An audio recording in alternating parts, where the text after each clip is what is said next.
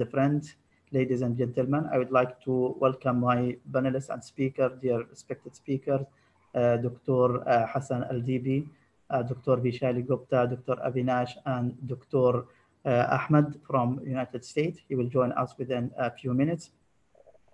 Today, I would like to thank our speaker for accepting our invitation and to be with us.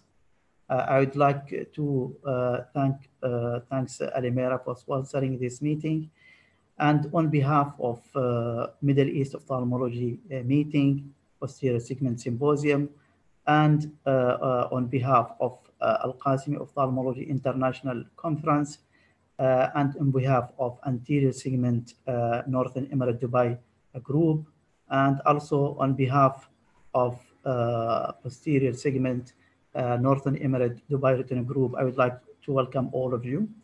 And we will start with my dear friend, Dr. Hassan Al-Dibi on his cases. And we can have a question from dear colleagues or those that are following us. They can raise hand. And if someone who cannot see that we are responding, he can send a WhatsApp to the number that is showing in the invitation. Or to my WhatsApp, I can check that if there is, because some of my dear friends, they are telling we are raising hand and we are not allowed to say, but sometimes we are not seeing their raising hand.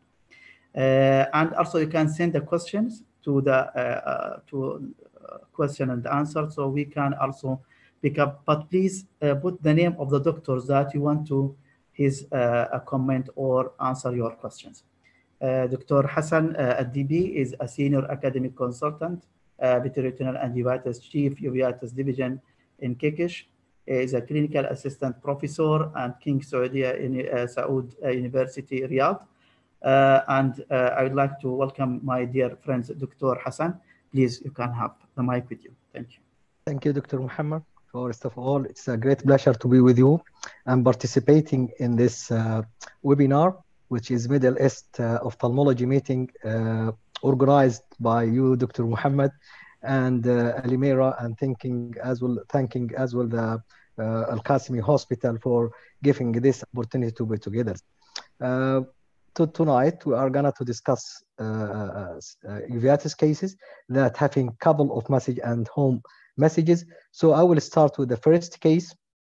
That is a 41-year-old African origin females referred with right eye ptosis, 5th, 7th, and 8th cranial nerve palsy to rule out sarcoidosis or Wagner granulomatosis. This was on September 2015.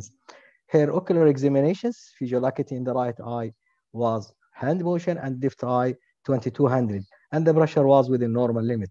Slit lamp examination of both eyes were within normal, and her fundus show these pictures.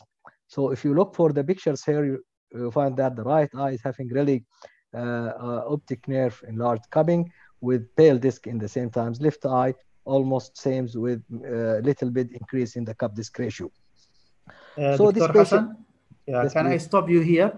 I want any comment from Dr. Vishali and or Dr. Avi. What do you think if just this is the case, and this the patient came to you and you saw this fundus? What is your comment before Dr. Hassan going on? I think the usual uveitis generally doesn't present with proptosis.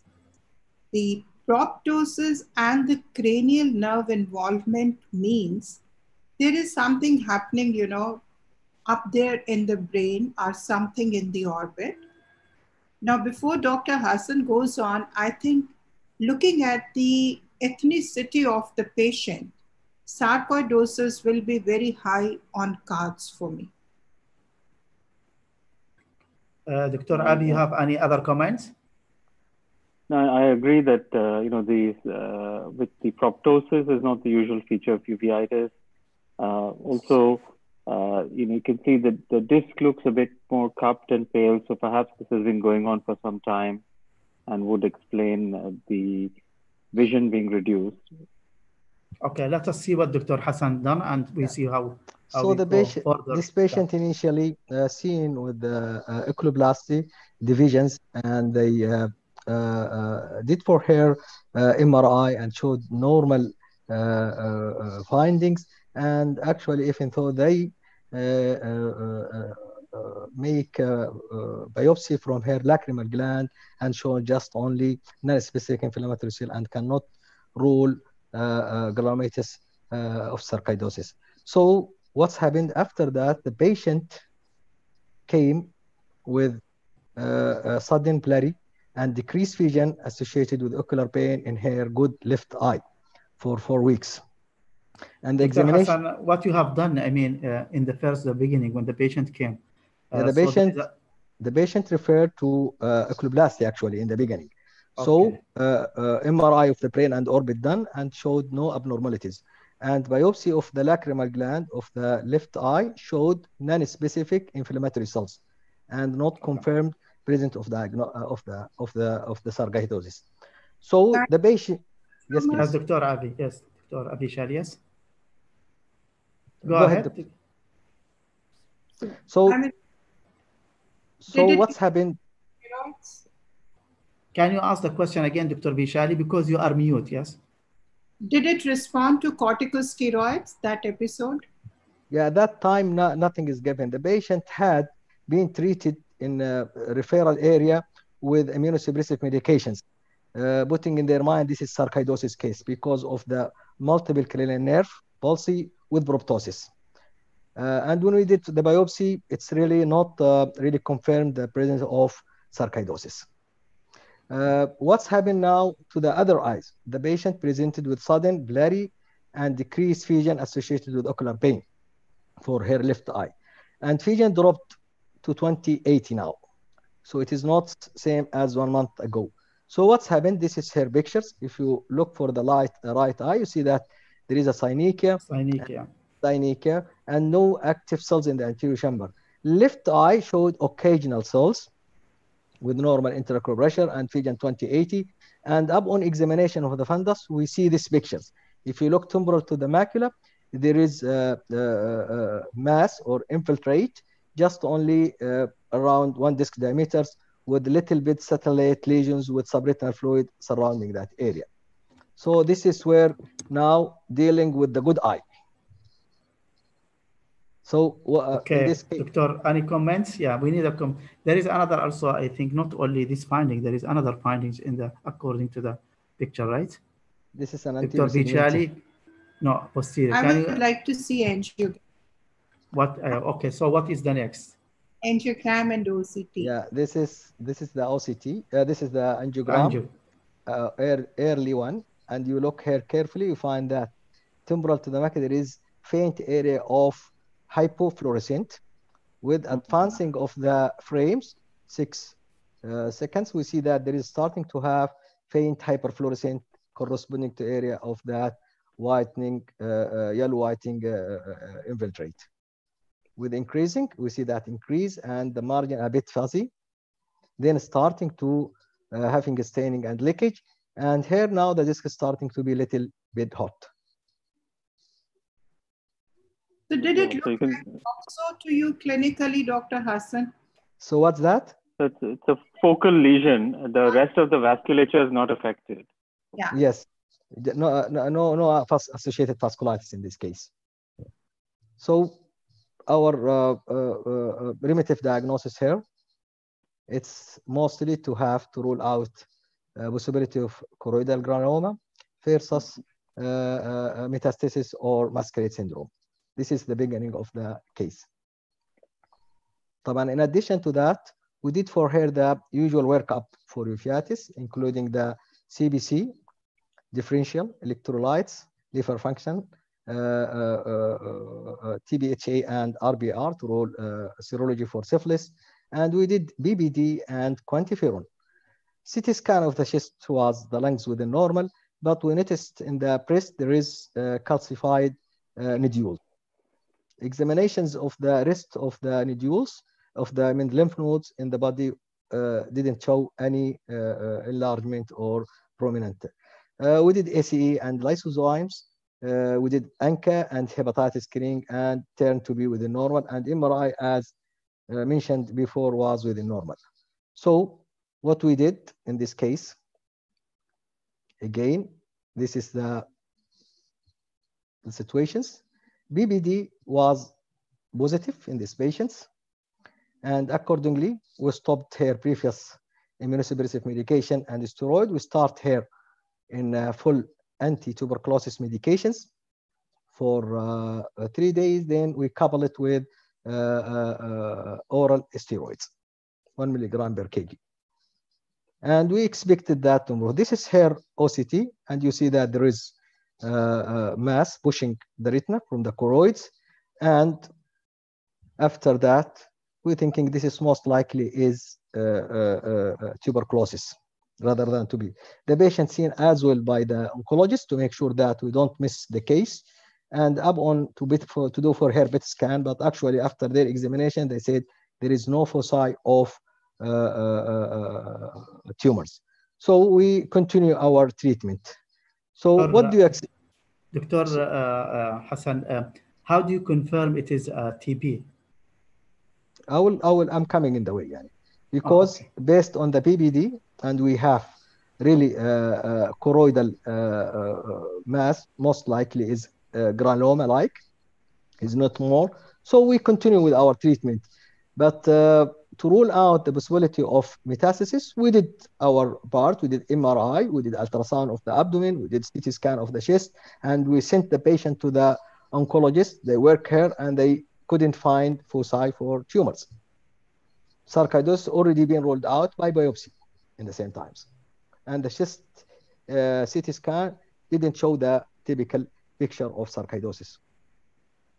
I don't know what Dr. Fishali could help in this. You know, the points in favor of tuberculosis will be chronicity of the disease. If we look at the right eye, there are broad-based posterior synecdoche. If we look at the left eye, there is a choroidal granuloma. Sarcoid normally doesn't produce granulomas in the choroid. And if we look within the center of the granuloma, there is a small little hemorrhage also. I don't know. I thought there were some vessels dipping in. So if we see the vessels dipping in the granuloma, that also suggests TB. However, the proptosis, which occurred in the past and which caused the cranial nerve palsies, is not something we see in the tuberculosis usually. So, and you did the biopsy of that proptosis, if I understood it correctly, and your biopsy was negative. So that is something which is still bothering me. It is not a straightforward case of tuberculosis, if at all. Yeah, I think that would, if you had seen in the cavernous sinus something that would have caused that multiple cranial nerve palsy, a granuloma there, that would have also been already, I think, Dr. Avinash, they have done MRI. Yeah, so it was normal. normal. That's what I'm saying. So it was normal. Yeah. And again, here with the blood, there's no, the retina being completely unaffected from the vessel point of view, again, would point to a choroidal lesion, which is a hematogenous spread. Avinash, like when she first came, she had proptosis, and the proptosis responded to steroids.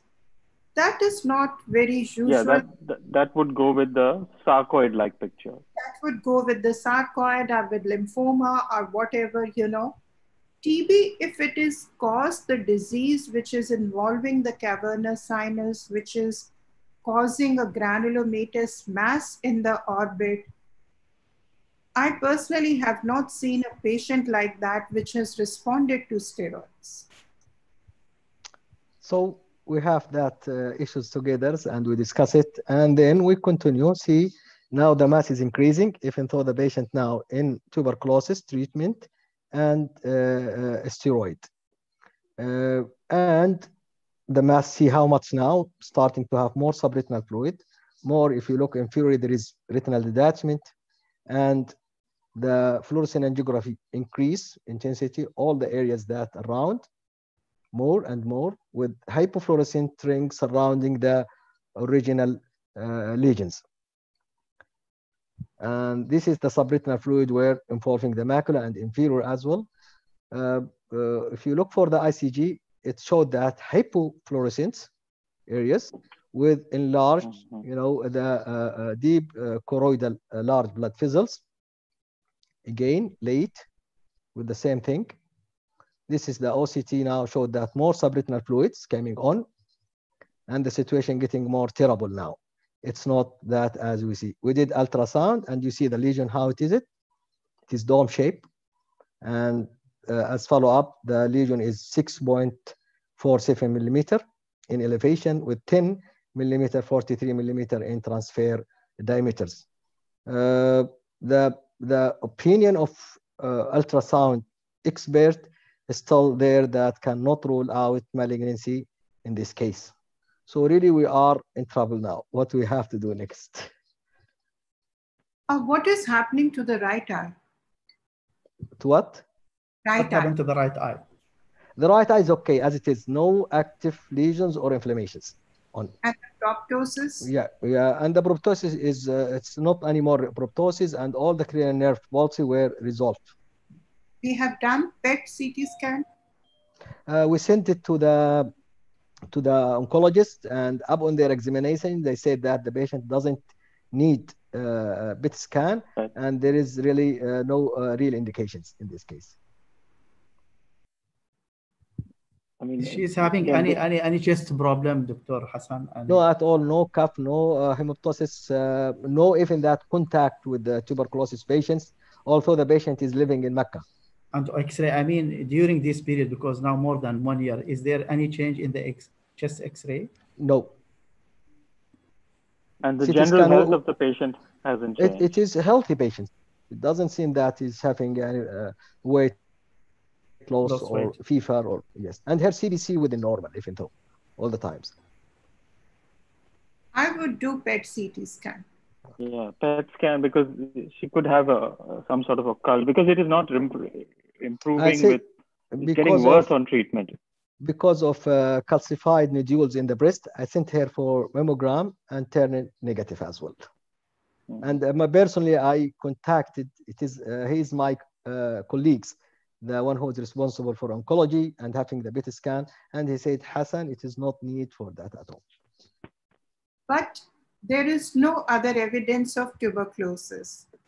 No evidence at all, except the BBD test. And because we get drug-resistant TB, new vascular membranes with TB, but the first thing is we have to rule out everything else. And malignancy or masquerade would be a very important thing to rule out before we think of, non-response to TB treatment. Let us to see what's happened after. I have one question from YouTube. Actually, there is a YouTube follow for us. They are asking any history of PST kinacort in a past. Kinacort in this patient? No. Not a known HIV. No. The patient, actually, we screened her. I don't remember that we did HIV or not, but based on her health status and history, she is not having any sexual in contact with. She is actually a single lady, and no blood transfusion. So we continued with our course of the treatment. And was she receiving corticosteroids along with? Oral steroid with anti-tuberculosis medication, all 4 medications. Okay. So this is her pictures after 6 weeks from initiation of the treatment. The lesion been subsided, and the OCT is getting back. So it was probably TB. We do not know whether she's responding to steroids or to anti-TB drugs. I was thinking about paradoxical, reactions. Worsening, yeah. In such patient, it might be with starting the anti-tuberculosis in the early, there is reaction so that there is usually getting worse, and then with the time is getting respond. For that reason, we put it in brackets. It is possibility of a paradoxical reaction in the early course of the treatment and then grasping on and get the response. Dr. Okay. If you look at your picture, the previous slide, when she showed worsening, can we Yes. go back to the previous slide? The one before? Yeah, this is the one. Yes. If you see these vessels which are going along the lower temporal, they seem to be kind of, yeah, this is the thing. They seem to be kind of dipping into the granuloma. To me, this particular sign is very important that it could be TB. But again, you have to rule out everything else before you actually say it is TB. We do inject anti-VEGF injections in these eyes because experimental models have very beautifully shown that TB is a VEGF-driven phenomena. So that produces these kind of abnormal vessels. And even when you see the fluorescein, there is a central area which is very hyper. And I thought it was this one. There was some kind of retinal angiomatous proliferans, RAP kind of a lesion developing these. So anti-VEGF and we have published also, though I'm not advocating that even monotherapy with anti-VEGF actually takes care of these granulomas because when you cut the VEGF supply to the granulomas, they regress on their own. And the second is like what you are saying is paradoxical worsening. Many times when we start anti-TB drugs, we kind of are scared of giving steroids. We give a half dose or but many of these patients would require a very full dose 1 to 1.5 milligram per kg per day. And if they show paradoxical worsening, and if you are very sure that it is tuberculosis and not anything else, you can actually supplement it with intravitreal methotrexate or Ozurdex. So that is the way to go. But that's how I will approach because you still have only one test positive, Monteus test. And rest everything was, it could be TB, it would not be TB. So I personally would have done PET for her. So whether physician tells to do it or not, I would just get it done because I feel more peaceful that I have ruled out something. But it's a beautiful case. Okay, Dr. Hassan, because you're already running behind the time. So, and we have one question or raise hand. If you finish, then we can give a chance for someone to ask his questions. Well, this is it was challenging case as you see. Thinking about possibility of giving intravitreal injections in this case, especially we Something are new, something new. no, that's all. The patient is being yani, respond lately with anti-VEGF treatment. Until now, we are in 2020. I'm following this patient. Her vision is returning back to 2030. No further, attacks or granuloma that developed. In the same times, the patient continued her, finished her course of anti-tuberculosis, and we kept her only now in Imuran to keep sure things are under control. And we don't we actually يعني her situation is stable till now. But back to what Dr. Fishali said, this is one-eyed patient almost, and touching her by any means, it was need to think many times before we go for any intravitreal injection.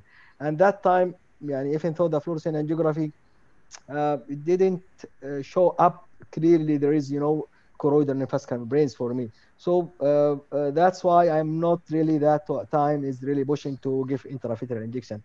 Intravitreal methotrexate, it could help in such patient, but giving just only without coverage of anti-tuberculosis, it might be a little bit, After after anti-TB under the cover for paradoxical burst. Yes. Yeah.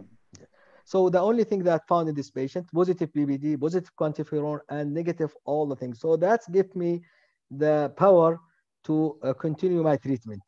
And when you get deep in the tuberculosis response, we're looking for the paradoxical, and for that reason, we said, okay, we don't have to give up, continue our treatment and see what's happened.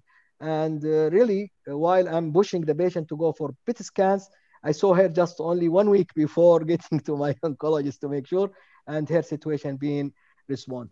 I don't believe that if there is possibility of metastasis, it will be respond like that. Yeah. Correct. But Yeah. Okay. I mean, Thank you, Dr. Hassan. There is anything, or you have anything to finish before this one? No. For this case, Okay. done with it. Okay. Would like Okay. me We to go already for... run. We are run behind the time of your. Okay. So one case, you see, it take a long time of discussion. So it's very interesting case. We have. Can you open the mic for Dr. Ahmed Muhammad? He want to ask a question, please, Mr. John. Dr. Ahmed Muhammad, and there is one, his name only by the name of the phone, Galaxy Note, also raise the hand. And we have Surava Baya also from, she raised hand also. So three of them. Can you open the first if there is any response from any one of them? Yes, from Galaxy Note. Okay, please. Go ahead. Yeah, I just want to kindly ask, Can you is it just let us who's with us, please? Because it's showing my name without. is, I am from Oman, Dr. Tahir. Okay, My okay. question was just when we see the lesion on the B scan, is it possible that we could have taken like fine needle aspiration cytology for it or something like that in Okay. order to make Yeah, ourselves more? Okay. I would like to show one thing in the if you look for the lesion here centrally, it is little bit, having cystoid changes internally, if you look. So I compare this is with the other lesions like, amylotic melanoma or metastasis, and which is not the same as it is. Yani. And here, if you look for the, reflectivity of the lesions is not really go with the, with the known lesions of melanomas. So putting in your mind one-eyed patient as well, it's making the case more challenging. can I Okay, answer? is it possible? I mean, the question is it possible to do a fine needle aspiration? Okay, Dr. Bishali, can you comment, please? Yeah, I have tried doing it long time ago. The problem is FNAC is invasive procedure. And secondly, the granuloma is very well contained in the subretinal space and it's a caseous necrosis. So most of the time you're not able to get good material, and the infection which was restricted to subretinal space now comes into well, vitreous. yeah, vitreous, yeah. By Yeah. this situation. So In, never do in, that. in case Yeah. the case not responding at that time, we can continue to do MRI, and then we have to look for the biopsy or vitrectomy, diagnostic vitrectomy in these cases, but not at this level where I'm there yet. Okay. Yeah, but with these choroidal lesions, because they are so well contained, again, yeah, the moment you intervene, you are basically spreading the. If there is an infection, it will be more seeding spread. it. So looking at that fluorescein, you realize that you shouldn't actually intervene. Yeah, but if you look for the fluorescein, there is a hint. There is hypofluorescent in this lesion from the beginning, and even though in the ICG, which is really, this is not the characteristic of the possibility of malignancy, although it could be, but mostly it is more with the inflammatory lesions. Can we Because have these are another so question? We can well have another one. vascularized. Raise hand, please. If you can have the another one, we have another more too, because Dr. Hassan already exceed more than 5-10 minutes. So any other is ready to ask there? Surya Baya? Surab Baya, sorry. John, is there anyone? If not, so we can have another. Yes, is there any question? I'm waiting them for accepting. Okay, if not accepting, meanwhile, so we can have another question here. What is the investigation? It's diagnostic for ophthalmic TB. These are general questions. If Dr. Hassan or Dr. Fijali, if they want to comment. I think Dr. Fishali is the one who is really. Okay, please, Dr. the Bishali. best. Is there what the investigation it is diagnostic for ophthalmic TB? Nothing. Nothing. It's good. Just an investigation, you just do. Very good. I want this one very fast, direct and answer questions. Is it a Tolosa hand syndrome? No. Not the left eye. Yeah, No. maybe they're thinking. No. Somebody is asking about a role of vitreous biopsy. I think Dr. Hassan, you already mentioned this one. What also again, what is the role of vitreal biopsy in such cases to confirm TB? It is already you have mentioned. Dr. Brasan also, is this a vascularized TB granuloma? Yes. Yes. Yes, okay. Which is where So- the anti-VEGF is helpful in these cases. Was systemic steroids started same day with anti-TB or 48 hours later? No, it Sir. started 48 hours. 38 hours after the Anti-tuberculosis. anti-tuberculosis. Why not to do fans of the lesion? Fine needle, you mean? Yeah, fine needle aspiration. Yeah, We answered it already. We answered that. already answered. Yeah, this one. Okay. How do to explain right eye finding? CN paralysis, proptosis, and did the picture in right eye has changed after or not? No, it is subsided. No, the pulses were resolved. The proptosis is getting subside down, and this is the patient was treated as case of sarcoidosis before it's coming to us. Okay. Is there any relation between right and left, the same disease, Dr. Hassan? Well, it is difficult because I saw a lot of tuberculosis, ocular tuberculosis, and even Dr. Fishali, but complicated case with the multiple cranial nerve palsy, proptosis, and granuloma. Actually, I never really saw such case like that. Could be Another question. you Sorry, know, Dr. are Can you, overlaps. So, your voice little bit, can you just repeat, Doctora? I said it could be tubercular sarcoid. There is a complete spectrum between the sarcoid and TB. And we have actually defined it like 4 or 5 stages: sarcoid, sarcoid, sarcoid TB, TB sarcoid, TB, TB. So it seems a kind of blend between the two.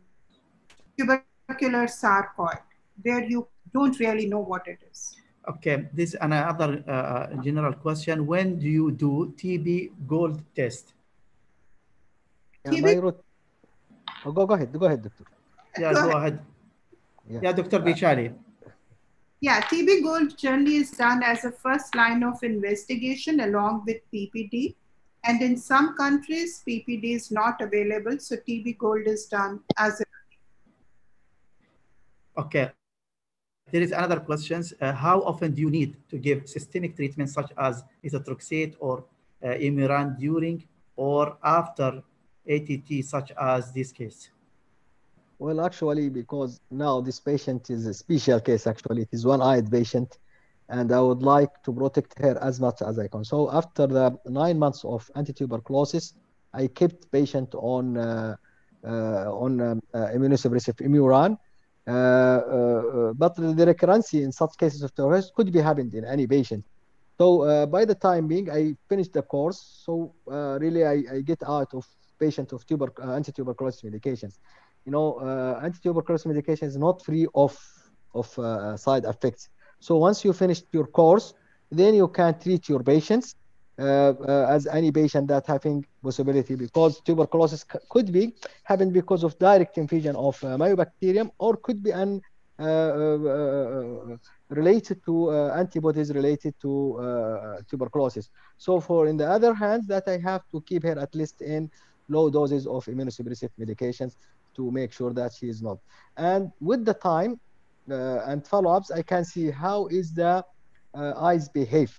If there is no more reactions in the eye, then I can take her out of her medication gradually. Okay, thank you, Dr. Hassan. Why patient had sciatica in right eye while it looked normal?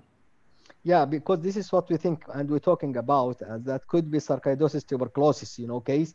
And she had some attacks in the past while she is having, the diagnosis of sarcoidosis. But when she came Okay. to me, she was quiet. Okay, we need only a fast and direct answer because the time is running, so we can get more questions. When I should consider anti-VEGF for TB posterior uveitis, Dr. Abinash? When I should consider anti-VEGF for TB posterior uveitis? Anti-VEGF for TB. So I would say when you see when you have a secondary CNV developing, that would be a good circumstance. You can, in these granulomas, you can give anti-VEGF, and also in cases where you have a lot of occlusive disease with neovascularization, you can treat that with anti-VEGF along with the PRP. Thank you, Dr. Abinash. Does proptosis of right eye improve with anti-tuberculosis, Dr. Hassan? It has been improved before we have the problems in the left eye.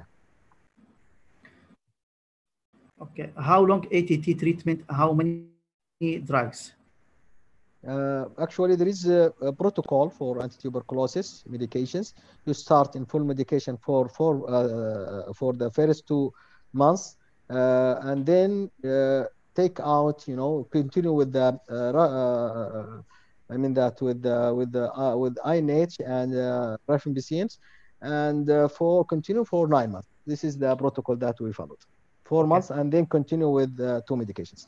Okay, I think this repeated question, but we can go very fast. What happened to the right eye? Already you answered. How do you explain proptosis in the right eye? As a part, maybe sarcoidosis, as you say, but it was negative. Yeah, it was negative. This is what we said. Could be mixed picture, clinical picture between sarcoidosis and tuberculosis. We called it sarcoidosis tuberculosis. So could be explained the proptosis that happened in the right eye. Okay, a last question, and can you, Dr. Vishali, start to prepare for sharing? A question to all patients. The panelists. If all of you are just BO prednisolone, when you use rifampicin during anti-TB treatment course? Yes, I do. You can double it because rifampicin is a cytochrome P450 inducer, and so it doubles the rate of prednisolone metabolism. So you must increase the dose, in my opinion. Thank you very much, Dr. Hassan, for this very interesting, and it takes more than 45 minutes. You see, we thought only 10 minutes, 15 minutes, you see, but you are preparing another cases.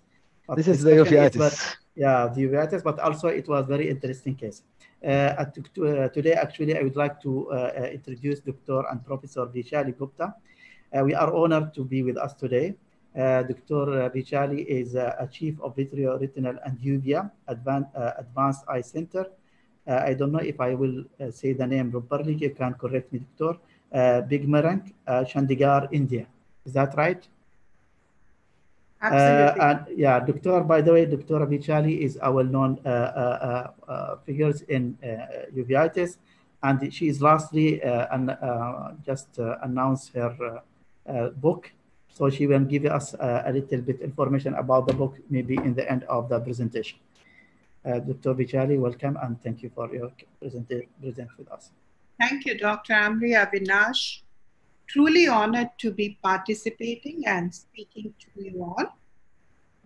So I'm going to talk of the clinical sense. Why don't we see what we see? Because we have lost the art of observation, lost the art of patience.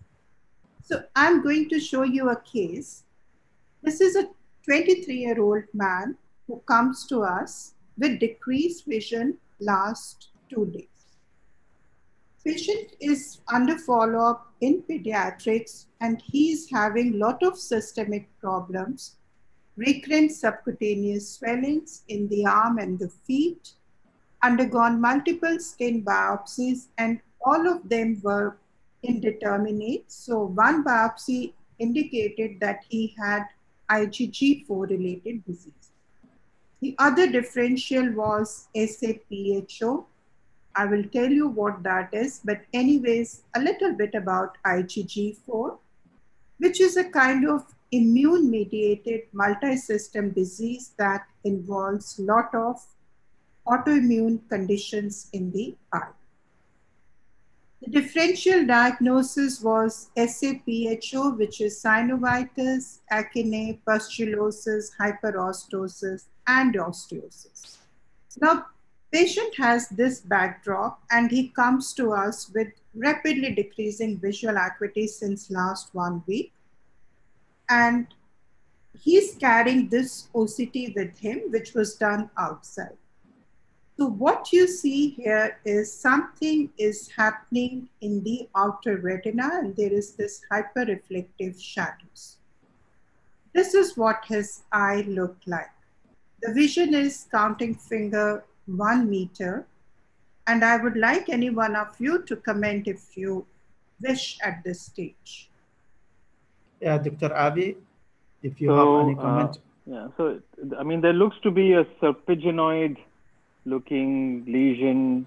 You know, it starts at the disc and it's creeping forward in that serpiginoid manner and would correspond to the outer retinal changes seen on the OCT. See, not OCT.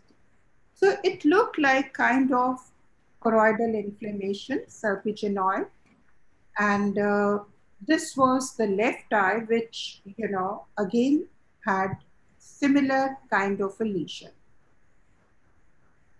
This is the autofluorescence.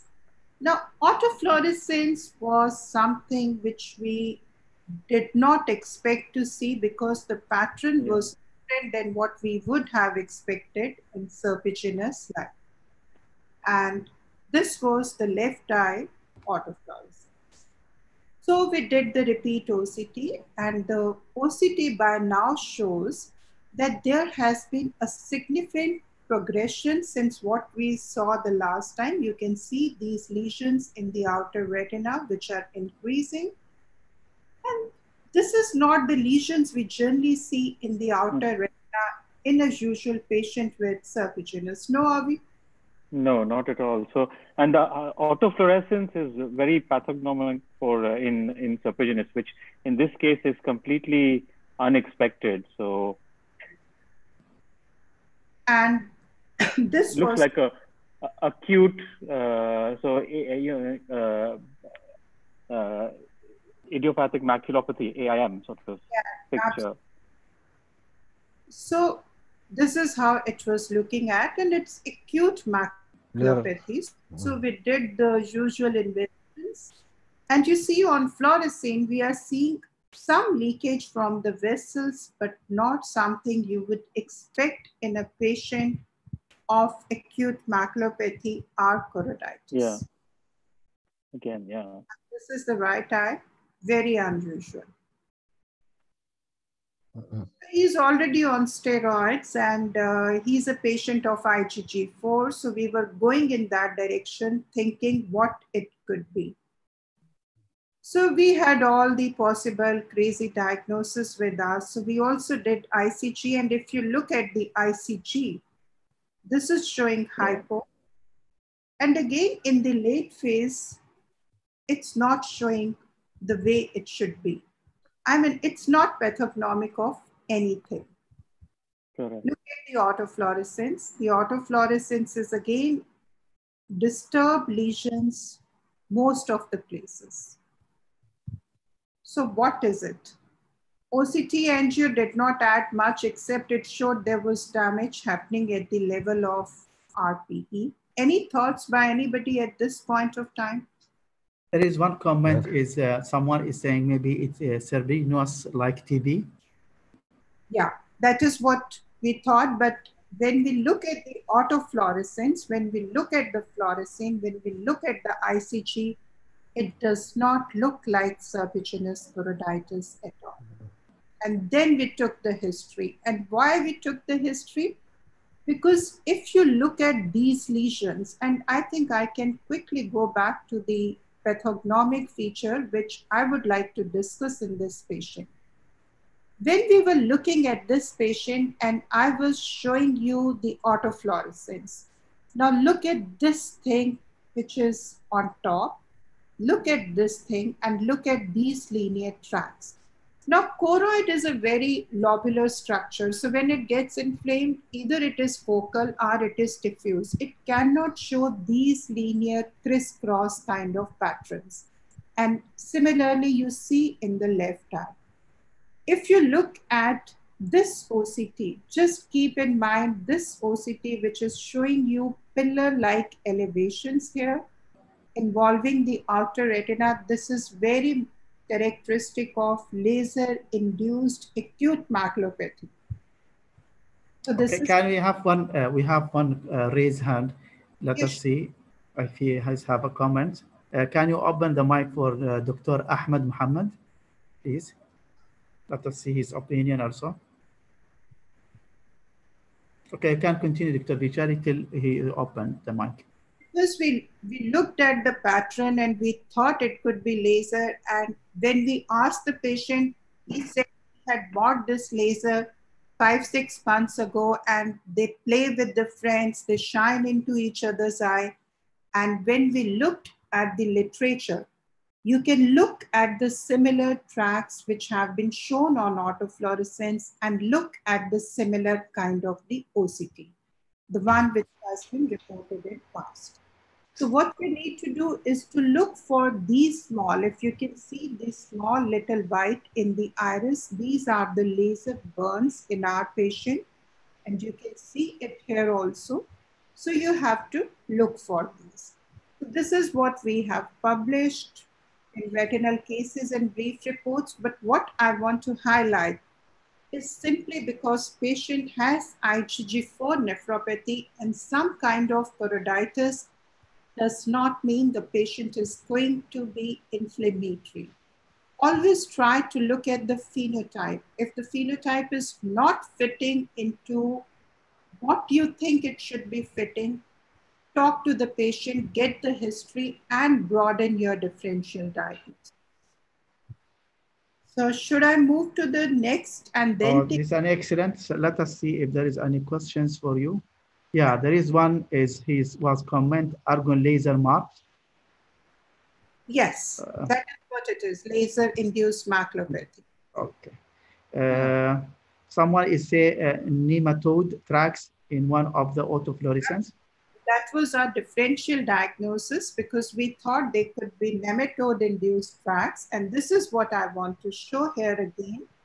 Once you see track like this, acute history, but on OCT, you are seeing these lesions in the outer retina. Laser history has to be taken because laser induces acute maculopathy, which can cause this. Okay, can we have now two come? Okay, let us see the raised hand. Can you open the mic for the anyone? Ahmed Muhammad is there. So Dr. Somali. Hello. Sulaiman. Yes. Yeah, this is Dr. Shamali. Can you hear me? Yes, please go ahead, Dr. Somali. Yeah, nice to see you, Dr. Vishali, here in Oman. Never expected to see you here. Another thing which I wanted to ask is, how do you treat these patients of laser maculopathy? Because I have received one case with acute injury by blue laser, and we just left the patient with anti-inflammatory topical drop, and then he recovered in 6 weeks. It was a minor injury. But in these cases, how do you go ahead with the case? There are no algorithms or this thing. I did try corticosteroids because, to be very honest, I was worried about his IgG4. And before I actually got the history of laser, because the patient was not giving and I was not expecting to begin with. So we did give him systemic steroids. Yeah. Somehow they did not work. But usually, if there is any patient, Dr. Hichali, and he was exposed to laser treatment, I think this is the question of Dr. Somali. What is the treatment? No, there is no treatment. No, there is no treatment. This is what we want everybody to know, that we don't have any treatment. Just to see the patient, they usually improve by themselves, right? Okay. Thank you. Thank you so much. Okay. We have another question from Dr. Sulaiman. Raise hand. Dr. Sulaiman, if you are alive there, you can go ahead. Dr. Suleiman. Hello? Dr. Suleiman is one of the really Suleiman, specialized persons in the laser injuries, and I'm sure that he will add a lot. He's there or not? We are waiting for him. Dr. Suleiman, are you there? Or if you can, Dr. Ahmed Muhammad. Dr. Muhammad. Okay. So we will wait. If there is anyone, Mr. John, you can open the mic for them anytime they are there. Even they can interrupt Dr. us. Ahmed, it's open now. Okay, Ahmed, go ahead, Dr. Ahmed. Yes, thank you so much.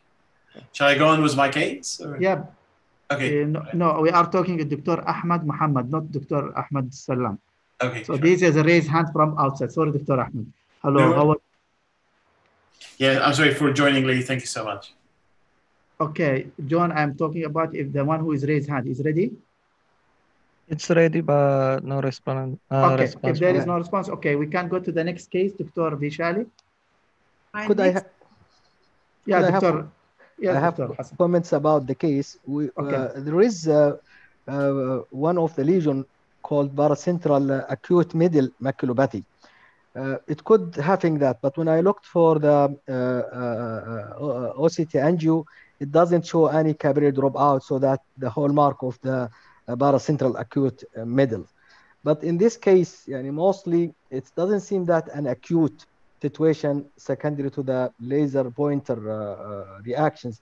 It might be that reactivate something in the retinal cells, so give that behavior. Because when you look for the lesion, some of them is already active, some of them is still organic to be scarring. So is there any relations between that, so that the lasers wave that enter to the eye is having this reactions? Because we do a lot of laser in our practice, and we couldn't see such lesions. Dr. Devi, that was exactly my question, and Bailey Front helped me solving this. And the wavelength of the laser, which the commercially available Chinese laser, is the one, and it moves like this. They throw it directly and it goes on and off. And these lesions after the acute insult are known to progress. I thought it was going to be a one-time injury and the patient is done with the laser. It will not.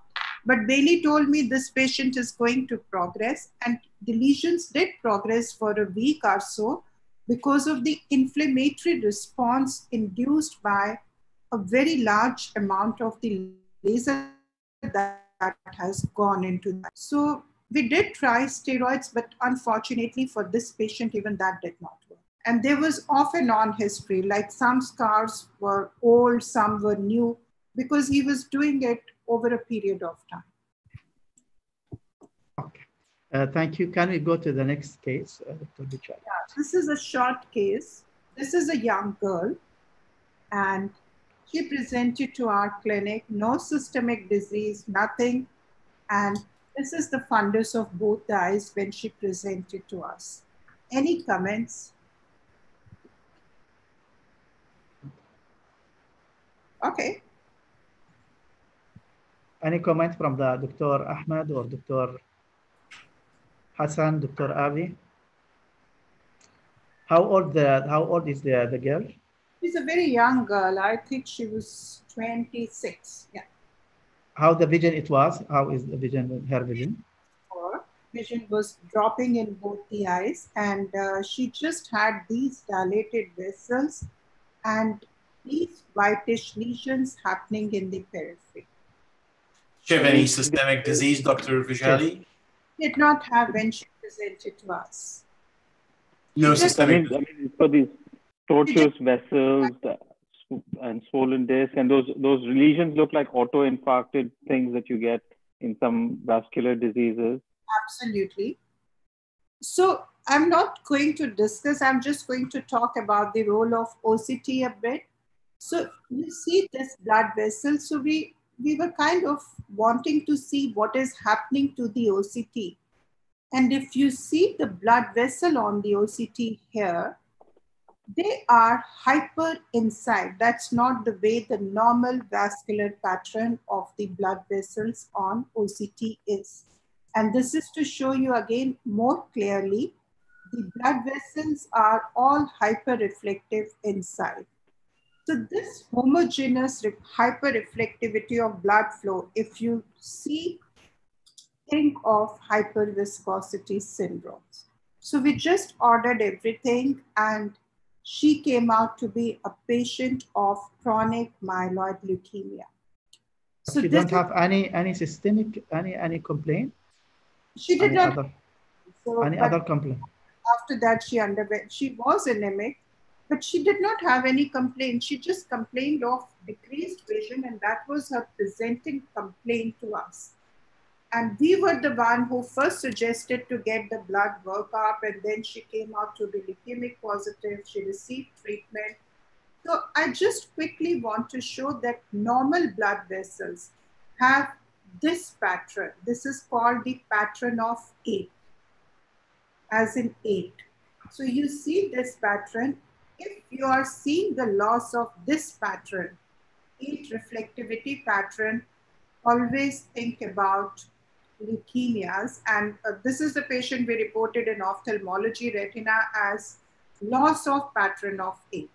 And you can see that after treatment, this pattern is returning back to normal. So this is just a small case to discuss about how leukemia could present. And if you are suspecting OCT is something we all do, but if you do OCT through the vessels and you see this loss of reflectivity or homogeneous reflectivity, don't miss out on that patient. Always rule out hyperviscosities, including leukemia. This patient, after treatment, she improved, you mean? And her pattern also started coming back. This is after treatment, this is before, this is just 4 weeks after treatment. Is there any photo for the fundus, fundus after the treatment? Yeah, I have not put that. Okay. Okay, any comment or question from the panelists here? The top and the bottom, the blood vessels viscosity is coming down. The caliber is improving already. And visual acuity improved, right? Is this something unique, Dr. Gupta, for? Is this something unique for increased viscosity or leukemia in particular, or it's more was like any disease that will increase blood viscosity?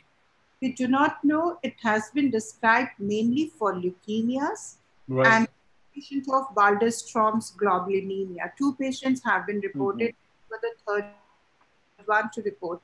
But this is not something we actually look for in our patients of leukemias and hyperviscosity. Now we are going to look for it. It's very nice. No, fantastic. Yeah. Okay, it's very interesting, but we have many questions, so we can go to the questions if there is a time, so we can go to the third test. Dr. Sulaiman Al-Sulaiman, he's raised hand also again. Can you open for Dr. Sulaiman? Yeah, hello, Dr. Gupta. Good to hear from you.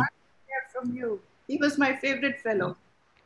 Yeah, okay, Dr. Sulaiman, go ahead. It was my honor to be your fellow. So I have comments regarding the case of laser maculopathy. So we reported on blue laser maculopathies, which are not quite the same as the green laser and red laser maculopathies that followed our publication. And I believe the reason is not the wavelength itself, but rather the power of the laser. Absolutely. So the blue lasers are very powerful. They are like more than 500 milliwatts. So the one that we had, that we measured, was 750 milliwatts. This was a heavy laser, heavy duty laser they call it. And they're just available on internet, which is very unfortunate.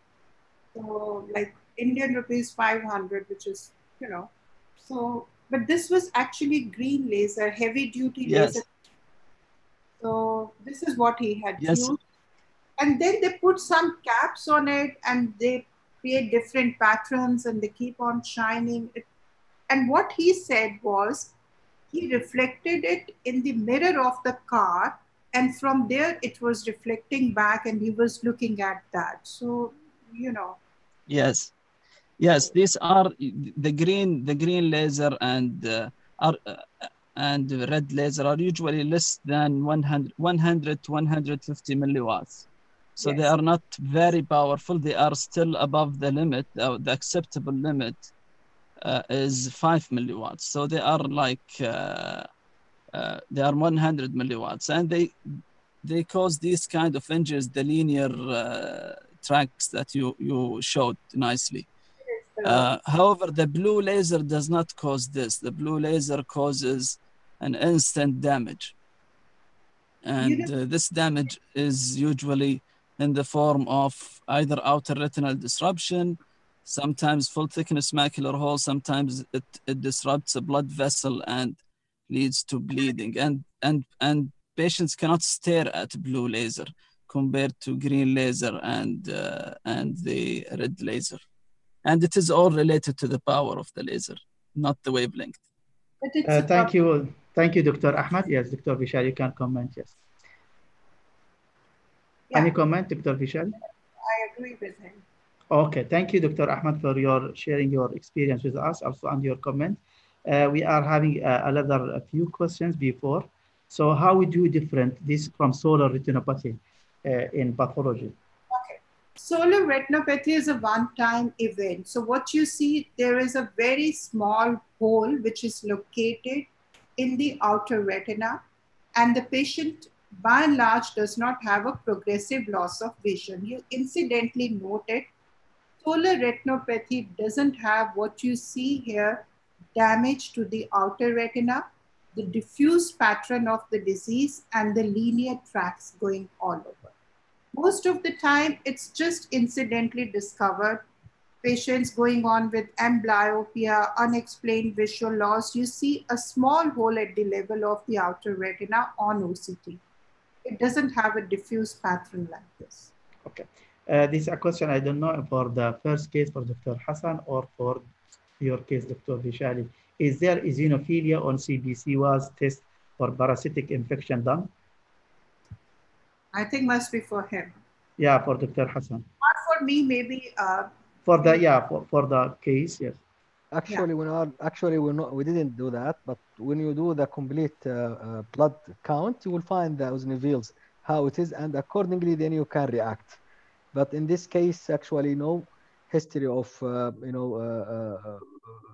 truffling or mean that getting to the areas where there is a lot of parasites there. Usually, we do the stool analysis, in these patients, and we look for possibility of parasites, but we couldn't find any of this. We also did not do. Okay. There is a comment from Dr. Arif Adinwala, Eagle's disease. I think he meant Eels disease, but then he said no. For my Eels, sorry, this and Eels disease. Eels disease, yeah. Yeah, Eels disease. You mean that TB vasculitis? Yes. Well, there was no obvious visible signs of vasculitis in my case by fluorescein angiography and even clinically. So we are not, maybe they are confused with what Dr. Fishali mentioned, that when you see the blood vessels getting in the center of the lesions, and you have to expect the possibility of vasculopathy involved in this granulomas. And choroidal neovascular might be, they confuse it, but there is no signs of active vasculitis in that case. Eels disease does not produce granulomas. Yes. Okay. The occlusive vasculitis. Yeah. Dr. Prasan Rao asking, I think this for Dr. Vishali, are these angioma? Yeah. The first thing here. Yeah, temporal one. My resident brought to me, he diagnosed it as angiomas. Yeah. But the thing is, these are not angiomas. Even the chronic myeloid leukemias are known to produce these features. So one has to be very careful to label it as angioma. And if you look at the blood vessels, they are whitish here. Most of the blood vessels, if you look at them, they are whitish because of the change in the viscosity. So angioma, the blood vessels would be red. They will not become whitish in color. Yeah. In addition to this case, to this signs is the disc swelling. Yani when you see such patient, with young patient with disc swelling and infiltrate, you have to think about leukemia. This is one. But what the Dr. Fishali mentioned to show up is this peculiar sign that show by OCT. When you see it in this patient, the figure of 8 of the blood vessels. It's an excellent, I think. Centered hemorrhages, if you see. There is a question also. There is a role of VHL, please. Role of? Von Hebel, Lindu. Von Hebel, Lindu. Rule out VHL. Yeah, von Hippel-Lindau. That is the same thing as angiomas. That is what we are differentiating. Disc edema, blood vascularity, these blood vessels starting from the disc, the white color of the blood vessels, and the retinal hemorrhages with white center. These are the points against VHL. Thanks a lot, Dr. Bichari, for very interesting cases. I think we'll keep the last case maybe if we have a time at the end. So now we can go to Dr. Ahmed Salam. Dr. Ahmed, if you are ready to go. Yes, Dr. Ahmed Salam, he is Associate Professor of Ophthalmology, Director Uveitis Service, Retina Specialist, Jones Eye Institute, University of Arkansas from Medical Science US. Arkansas. Okay. Yeah. For medical science. Dr. Ahmed, thanks you to be with us, and we are honored to be with us also, and you can go ahead. Thank you so much. Are my slides clear? No, you are not sharing it. You are. Okay. We are seeing you. Yeah, just 1 second.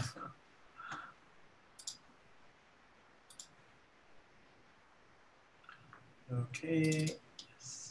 Yes, go. Now it's okay. Okay, fantastic. Sorry, let me just bring it this side. Okay. So I just thank you so much, Dr. Amri and Dr. Avinash and all the and Dr. Aldeeb and Dr. Gupta for giving me the chance to speak in this exciting webinar. I'm just going to share with you a case of a 34-year-old male who came to our emergency department because he was hit by a rock in the eye. Then he was seen by one of the optometrists who diagnosed him with corneal abrasion and gave him ointment. But the patient, things are not settling down, and he has really severe pain and reduced vision. So past history, Hep C virus, he had carpal tunnel and other orthopedic surgery. Social history, nothing really significant except that he works in landscaping and no intravenous drug use and no meds. And on the right eye, which has the problem, his vision is counting fingers, and his anterior segment, which I'm sorry, I don't have a photo for it, has flare cells and a hypopion 1 millimeter, posterior synechiae, and it's an injected eye, about 1 to 2 plus injections. So there's ongoing there's significant anterior segment inflammation with hypopia in this eye. And pupil is very small and synechiae that we couldn't really see anything from the fundus except vitreous haze. So no fundus view. Other eyes, completely normal, 20/20 vision. So you got a B scan on him, and that's his B scan here. So you got some vitreous opacities, and some of the vitreous lesions are connecting to the retina in the posterior pole. That's all what we can see. So the question is, you have this patient with canine uveitis, hypopion, and nothing else really, except the weird history of being hit in the eye with maybe a rock, which is not very consistent. So what shall we do? So can you have any comment from our panelists? Or what's here? The differential diagnosis? Okay, Dr. Bishali or Hassan, Dr. Avinash. Was she outdoors? Pardon? I beg your pardon? I mean, was she outdoor doing some activity when she was hit? Yeah, so really when we dig more into this history, he was saying, I think I maybe hit. He was driving his convertible car, and he said, maybe something hit me in the eye. So really, I think it was a red herring. It wasn't really that he was definitely hit. Could it be that he has a detachment or a dialysis? Have you seen that on the? True. I mean, he could be. I mean, that's one of the differential diagnoses. I mean, he had hypopyon, inflammation, and vitreous opacities. On the B scan, we couldn't see any retinal detachment. We just saw vitreous opacities connecting with the retina. So our initial diagnosis was we're dealing with a case of panuveitis for the big differential diagnosis. Yeah. Whether any IV drug use history or something like that? So good. So when we ask initially, no intravenous drug use. And that's the differential diagnosis we had, a case of panuveitis. We're not really sure where to head. So Sue Lightman always told me, and I think Avi as well, if I've taught you something, always think inflammatory, infectious, and masquerade. So that's what I did, inflammatory, infectious, and masquerade. So that's a big list here of differential diagnosis. What was the glow like? Was it yellow glow or red glow? Was no red reflex-free. I think it's an element of the anti-segment inflammation, the vitreous, but also the Pussy synechiae. We couldn't get a picture even with the Optus initially. So I think it is not related to trauma? No, I don't think it's related to trauma. He was saying I was driving my convertible, something maybe hit me in the eye, not sure. And then after that, vision is getting worse and continued to get worse. So I don't think it was related to the trauma. Mm-hmm. So thinking about Bahjat as one of the... Yeah, I mean, Bahjat was HLB27 because of the hypopyon, but weird that there's Pussy segment involvement. Yes. Whether it's infectious, but why? I mean, so really what we did is what we usually do in this broad situation. We have to cover ARN because anything else can wait except ARN. So AC tap, we send sample for lab, we did blood tests, mainly syphilis and the other ones. And we started on atropine, Pret-Forte, and valacyclovir and decided to see the patient next day. Maybe we get a better fundus view. So my first message, really, if you're not sure we're dealing with panuveitis, most important to cover is infectious, and most important to cover is viral infectious, because things can really get worse so quickly. Dr. Ahmed, if it is a trauma and maybe there is an intraocular foreign body leading to this, did we do so? We have to do, for example, X-ray and to see to rule out. That's true. Body. So really, when we dig more in the history, it was completely a red herring. It was like maybe something scratched my eye, and there was really nothing into that. And we did a B scan and we couldn't see anything. And we didn't really buy much into the history because he backed off this history and said, oh no, it's like maybe something scratched my eye. One thing, a typical history is caterpillar hair in the eye. If he has been outdoor, something has, the caterpillar hair is known to produce endophthalmitis like acute uveitis, and patient typically gives a history of scratching because the hair goes into. That's actually that's an interesting one. We didn't think of that. Yeah. How can you repeat, Dr. Vichari? Sorry. The caterpillar hair. Okay. That's known to produce what used to be called ophthalmia nodosa a long time ago. Now we call it. But UBM shows very nicely those hair which can be seen in the ciliary body. I mean, we didn't really look for that. So we didn't think of it. We didn't look for that. I mean, our differential diagnosis went this way when we felt that there was no history really significantly of trauma. But that's a great point. ARN is really one of the things, especially in healthy persons. But usually the hypopyon in the ARN is mostly fibrinous, the opposite, not that real hypopyon, as we see in Bahjat or even though in leukemia or in cases of endogenous endophthalmitis. Endogenous, I'm not thinking about that at all because the patient is healthy, seems not sick. Synechiae is also unusual. Yes. I have okay. Dr. Hassan, if you want to continue, please go ahead. No, but I'm dissecting the differential diagnosis in the case, how it's going. So that's what I said, ARN, it's okay there, but it's not in the top of the list most likely. Okay, there is one comment or question. I want a comment from Dr. Ahmed about this one. I'm not agree about what you say. CT scan looking for intraocular foreign body. Do you agree to do something like that? But yeah, no, totally I agree. I mean, if the history is consistent, but if there is a trauma, pardon? If there is a trauma, usually you are afraid if there is a metallic. So CT scan, we should avoid to do CT scan if we are having a trauma to the eye. We can see if there is a foreign body, intraocular foreign body. Yeah, the history was not like this at all. And, you know, as I said, when we discussed that with him, that wasn't look like the case at all. There was no entry site at all or anything to suspect. You know, it was clear, and with the ultrasound, we didn't get anything. So really, we didn't go down this route because the history was like not supportive at all. So, but yeah, of course, I mean, if there's history to suggest foreign body, we get a CT, of course. So I totally agree.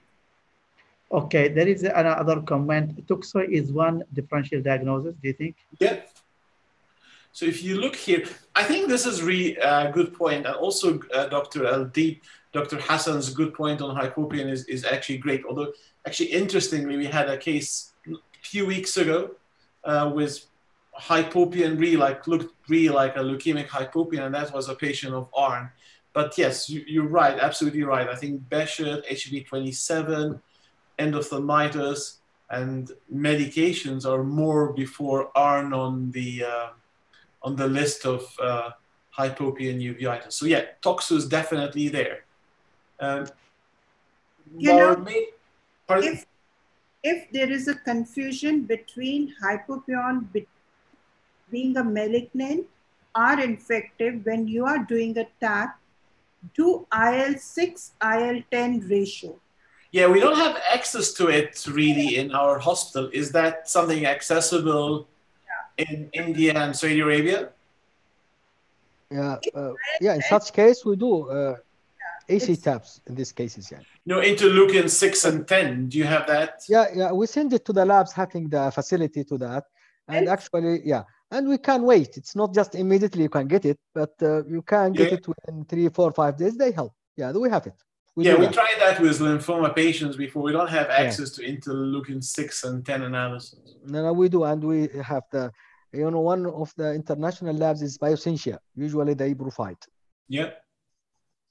But I think the approach is correct. Is that you do the immediate tap to rule out infection. Then you can you can start some sort of some steroids with some degree of trepidation, but you can start steroids and then perhaps get a better view of what's going on.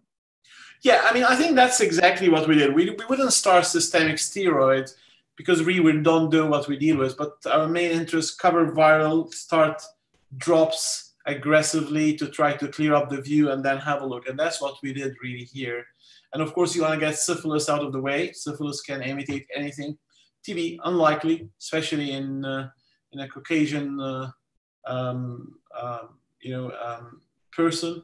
But that's really what, so we had valacyclovir started, atropine and prefortate. Next day, we had a better glimpse of the fundus, and that's what we could see here. Dr. Ahmed, you start him on what treatment? We started him on prefortate drops, prednisone drops, atropine drops, and valacyclovir to cover just in case this is on until we get the labs out and see what's happening.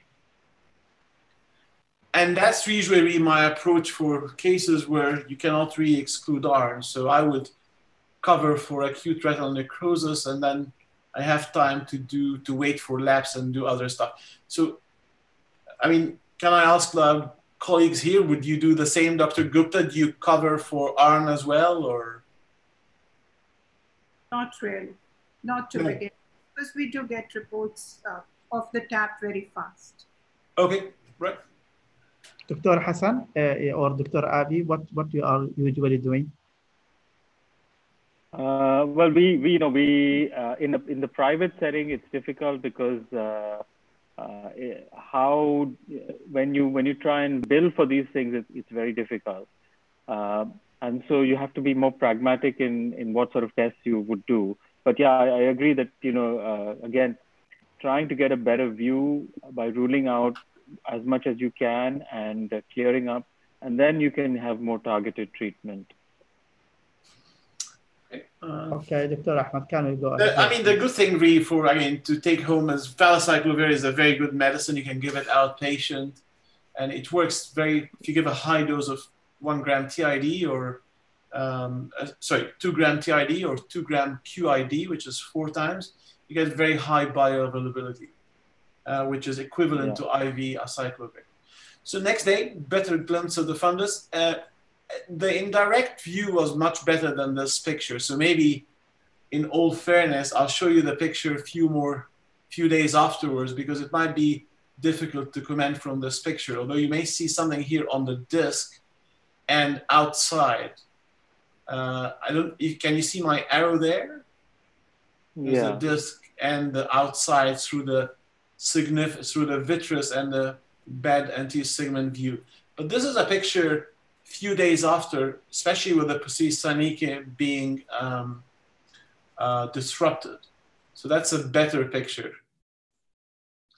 So here, we can see lesions really on the disc and outside where it looks like they are budding lesions. So what we did now is revise the history, and we've asked him again about intravenous drug use. So what he said, yes, he used to do intravenous drug use, but a year ago, and he swore that he had not injected himself for a year.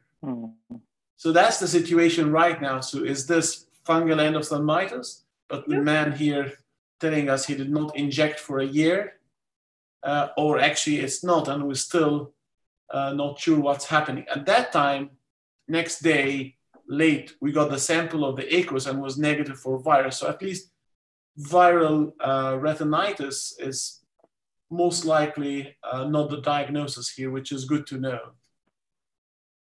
So my question, which I really don't know the answer for, can you get fungal endophthalmitis 1 year after stopping injections?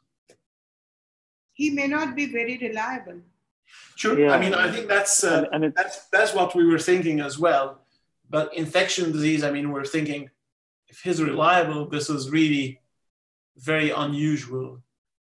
Well, it's possible because they get these vegetations on the heart valves and the carotid, and it just depends on when it actually, embolizes into the vasculature. Right. So the appearance of the lesion really led us to go this way. So we did Vitrastat with intravitreal voriconazole. We sent vitreous sample, but that came back negative, and he had also cardiac echoes, did not show any vegetations on the heart. We started systemic voriconazole. This is the appearance few days after, so lesions are more obvious here with the vitritis settling down a bit. Yeah. When you get this solitary node, is this free floating in the vitreous? No, they are on the nerve and on the retina, so it's really going from the choroid inward. And that's really how we thought we made the diagnosis, because you don't have many lesions budding inside the eye. So that's where we thought, okay, well, this is a presumed, so far it's a presumed fungal infection related to IVDU, which he says, and he really swore by the fact it's only 1 year ago. No tattoo? No tattoo. No, that's actually a great point as well. So here, this was his follow-up about a month after, or maybe more than a month. So still vitreous is mucky. He's 2400 to counting fingers, and that's the appearance now. So I think it's gone very well to vitrectomy because all this vitreous can be taken out, and I would go for viral, I couldn't hear you, Dr. Gupta. For fungal, it's always vitrectomy, isn't it? So we'll come. I different views and different outcomes of vitrectomy. We can touch on that if you'd like. So at that point, because of non-clearing It vitreous also depends opacities. on the fungus, you know, whether you're looking at Candida, which tends to go more in the vitreous. It depends on what type of fungus it is. Sure, yeah. So again, at that point, it's all presumed, but he's getting better. So we decided to clear things really from the vitreous and get also a vitreous biopsy, but mainly to clear things. So far, the diagnosis is presumed fungal endophthalmitis. This is here the B scan. We didn't have a retinal detachment. And that's the video is here of the surgery. So this is the posterior synechia, a bit of cataract there.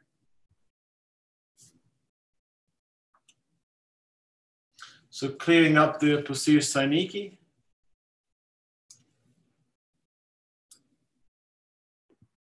And then this is the appearance inside the eye. So here I'm doing a vitreous biopsy under air, which is really a good technique. You can get a very big sample of the vitreous.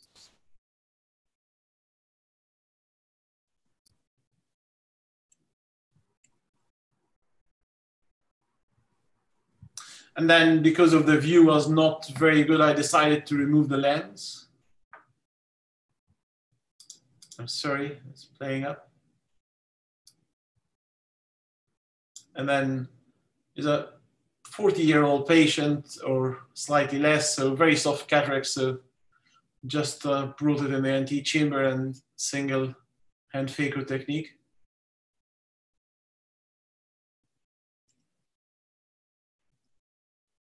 Now going back to the retina, we have a better view now. And yeah, posterior vitreous separation.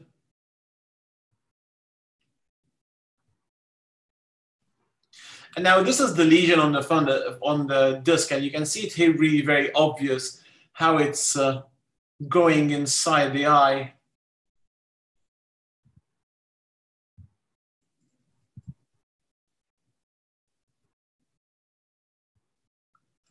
So his membranes around on the retina.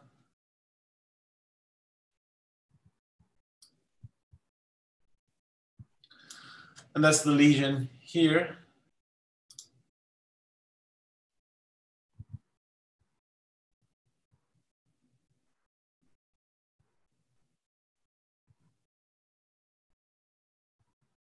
Is it attached, Dr. Ahmed? It's attached to the nerve adherent attached to the nerve and the surrounding retina. So in my view, it's fine to peel things off the nerve, but when you come to the retina, it's like diabetic membranes.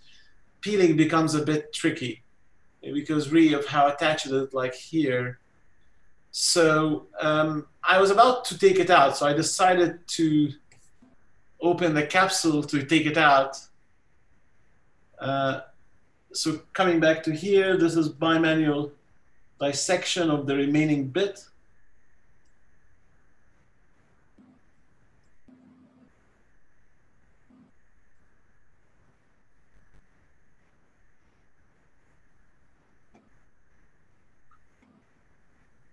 And then I left it and I went and I did a posterior capsulorhexis after making the initial nick that you saw. Dr. Ahmed, did you do a vitreous tab for that? Yeah, I did a vitreous biopsy under air initially to get a huge, and this is the posterior capsulorhexis, to get a huge vitreous sample. No, I mean before that, did you go for? Yeah, yes, and it was negative. Yes. It was negative. Yeah. So here, this is the lesion inside the NT chamber. And then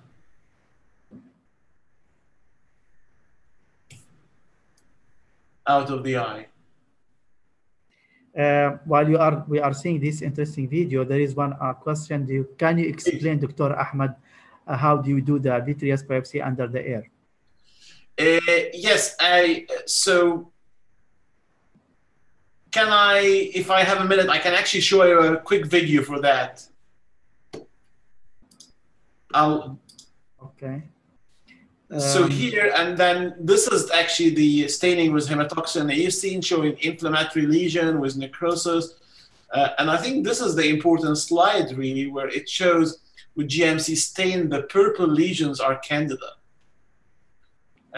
So he actually, so now it's a definite diagnosis. All the vitreous biopsy were negative, just the tissue diagnosis was positive.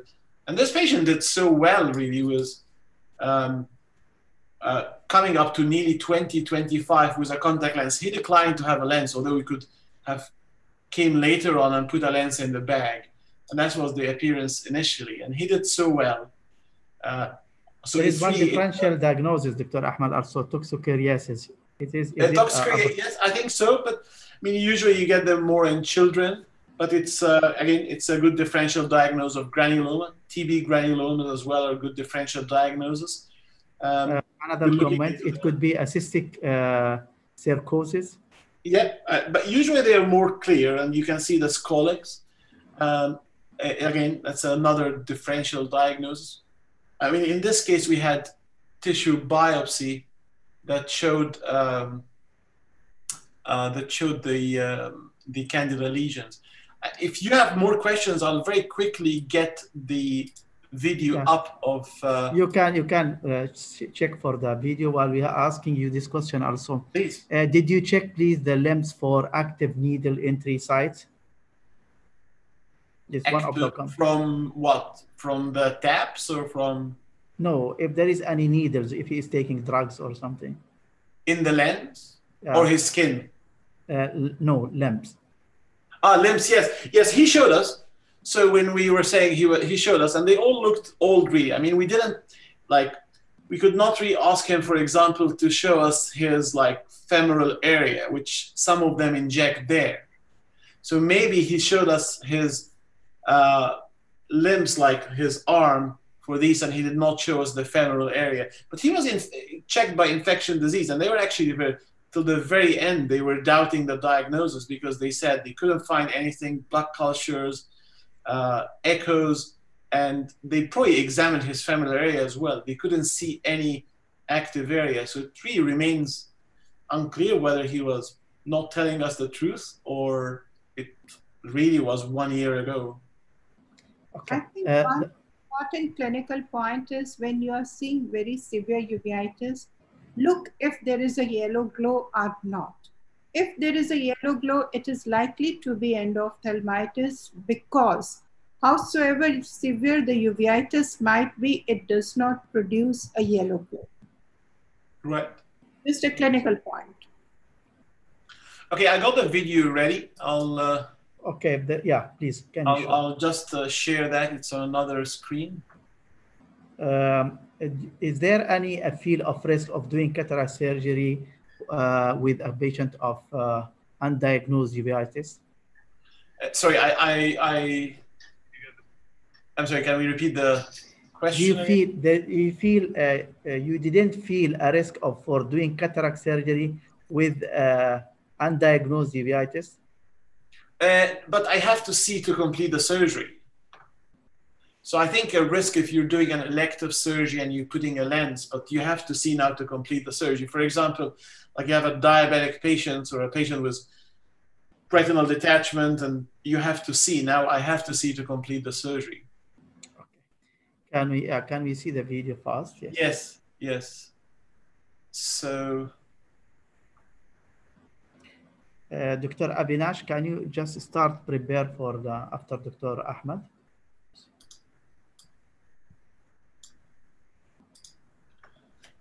Right. Can you see the video here? Yeah, now we can see. Can you see the video, Doctor? Yes, yes, we are seeing the video. Yeah. Okay. All right. Okay. Let me just start it. So this is how we do it. So we, after priming, because you have to prime the machine, we set everything on air. So you go on the infusion cannula on air and see what happens here. So you go up to really 50 or sometimes even more. But if you look at the infusion cannula here, when you have air, there's lots of fluid that you need to get out of the system. So that's how you get the infusion on air. Actually, as well, we flush the cutter with air. And that's how you do it. You undo here and you can see that you can hear the air sound. And then you connect the cutter to air. And you'll see here that you're getting fluid out from the cutter.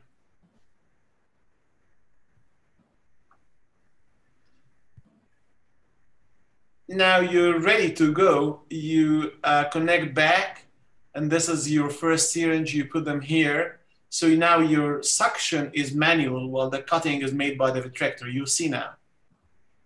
Here we're in the eye, and you can see the cutting is happening here while suction is happening through the syringes. And then we usually will do 3 samples. So we send bacterial and fungal, viral and toxo PCR and lymphoma in a case where we're not sure. And then here, this is the view inside the eye. So you're cutting as air comes in. And I'll show you how the view looks from outside here in this picture-in-picture. So you can see you're working deep and the eye is filling with air above. Then you can get a huge sample without risking the eye collapse and without diluting the vitreous. So you're really working under the air.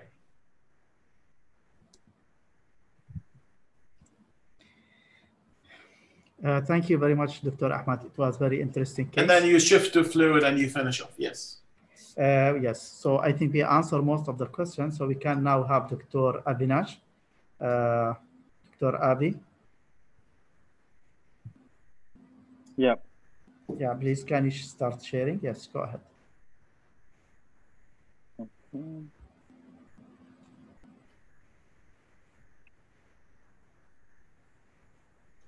Can you see my screen? Yes, please. Great. So thank you very much, Dr. Muhammad, and for this lovely platform, and to Alimera. It's great to be on this symposium with Vishali, who's a good friend, and with Ahmed, who we trained together in Moorfields many years ago. So fantastic cases by everyone. All these mysteries and exotic things. So I'm going to be a bit more straightforward. My cases are fairly simple, but I just wanted to share my experience of using Iluvian with in cases of non-infectious uveitis. So I've got 3 quick small cases, and I'd like to see what everybody else's experience has been with Iluvian and how it can be a useful tool. So, Iluvian is the fluocinolone implant, 0.19 milligrams. It's sustained release over 3 years, not biodegradable. It offers some relief from repeated injection of shorter acting steroids, which we've been doing for much longer, whether that's triamcinolone or Ozdex, both which I use extensively. And it also may help with the long-term control of uveitis. There are some assumptions or some some things that we all think about Iluvian, because it's a slow release, a low dose drug eluting. It does take a long time to work, and so people are worried that it may not work in quickly enough. A lot of people do say that it does not work for severe cases. And one assumption that I've heard in many of these sort of webinars recently was that it works in only cases where the steroid implants last for a long time, and so that's assuming that there's a low inflammatory drive rather than a high inflammatory drive. So I just thought I'd share a few of my recent cases and see what you think about it. So this first case is a 34-year-old lady who presented to me in 2015 and she said, "Oh, I have a history of uveitis and was treated with steroids only for several years, and she had cataract surgery elsewhere, and she had very poor vision, 660 in the right eye and 624 in the left eye. She was on about 40 milligrams of prednisolone monotherapy for the last 2 years. And you can see that, she's got this very extensive amount of multifocal lesions, and she had sort of pan uveitis picture. So I could say that, she was undertreated. She had a lot of systemic complications, Cushingoid, she had secondary diabetes. Remember, this is a young lady. And the differential here, of course, would be VKH, especially in this region in the Middle East. But for somebody who was undertreated for several years, she didn't have any of the other systemic manifestations except for the sunset glow type fundus. And so, we were treating her as a MSCPU.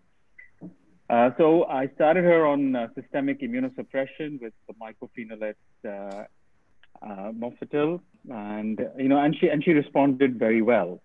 So this was after about 3 months. You can see the horror picture much better, and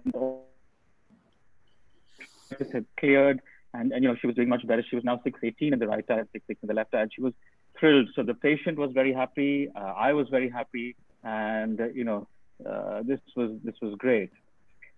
Of course, the next thing she says that now that my eyes are sorted, I want to have a baby, and I want to stop my systemic medication.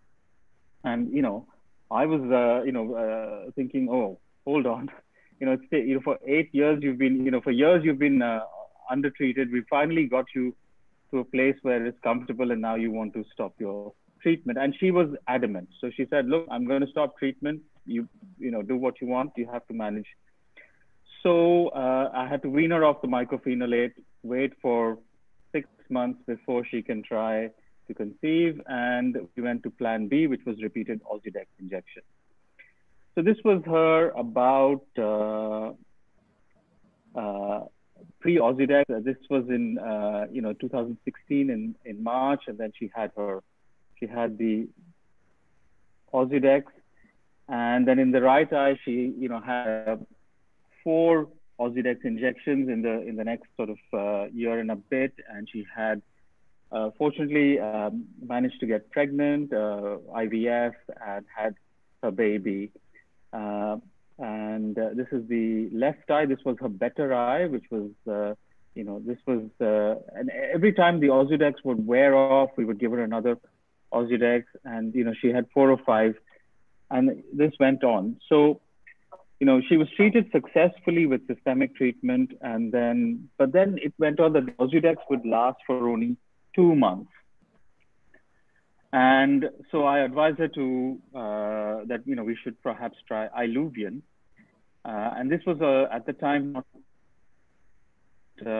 covered by the insurance in Dubai, but in Abu Dhabi it was covered. So my dear friend Igor Kozak, who's at Moorfields in Abu Dhabi, very kindly agreed to treat her with the Iluvian, and so the next few images are courtesy of Dr. Igor, who I know, who very kindly shared these with me. So this was her eye. So she's off all treatment.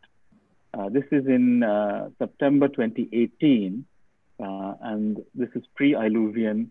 And so she had the Iluvian a little while after that, and this is her 6 months later. And this is only on Iluvian. And from what I understand, even until now, she's not needed any further treatment. This is the right eye. This is the left eye pre-Iluvian. And her vision is maintained. She's not required any other treatment. This is the right eye. You can see all the witch's haze that's cleared, and similar in the left eye. So this, you can see very severe case of multifocal choroiditis and panuveitis, treated successfully with mycophenolate, but wanted local therapy. Needed 2 monthly Osidex for 3 years or so, and so she had several injections. And then in December 2018 was given a bilateral Iluvian, one after the other, and has now been flare-free for more than a year.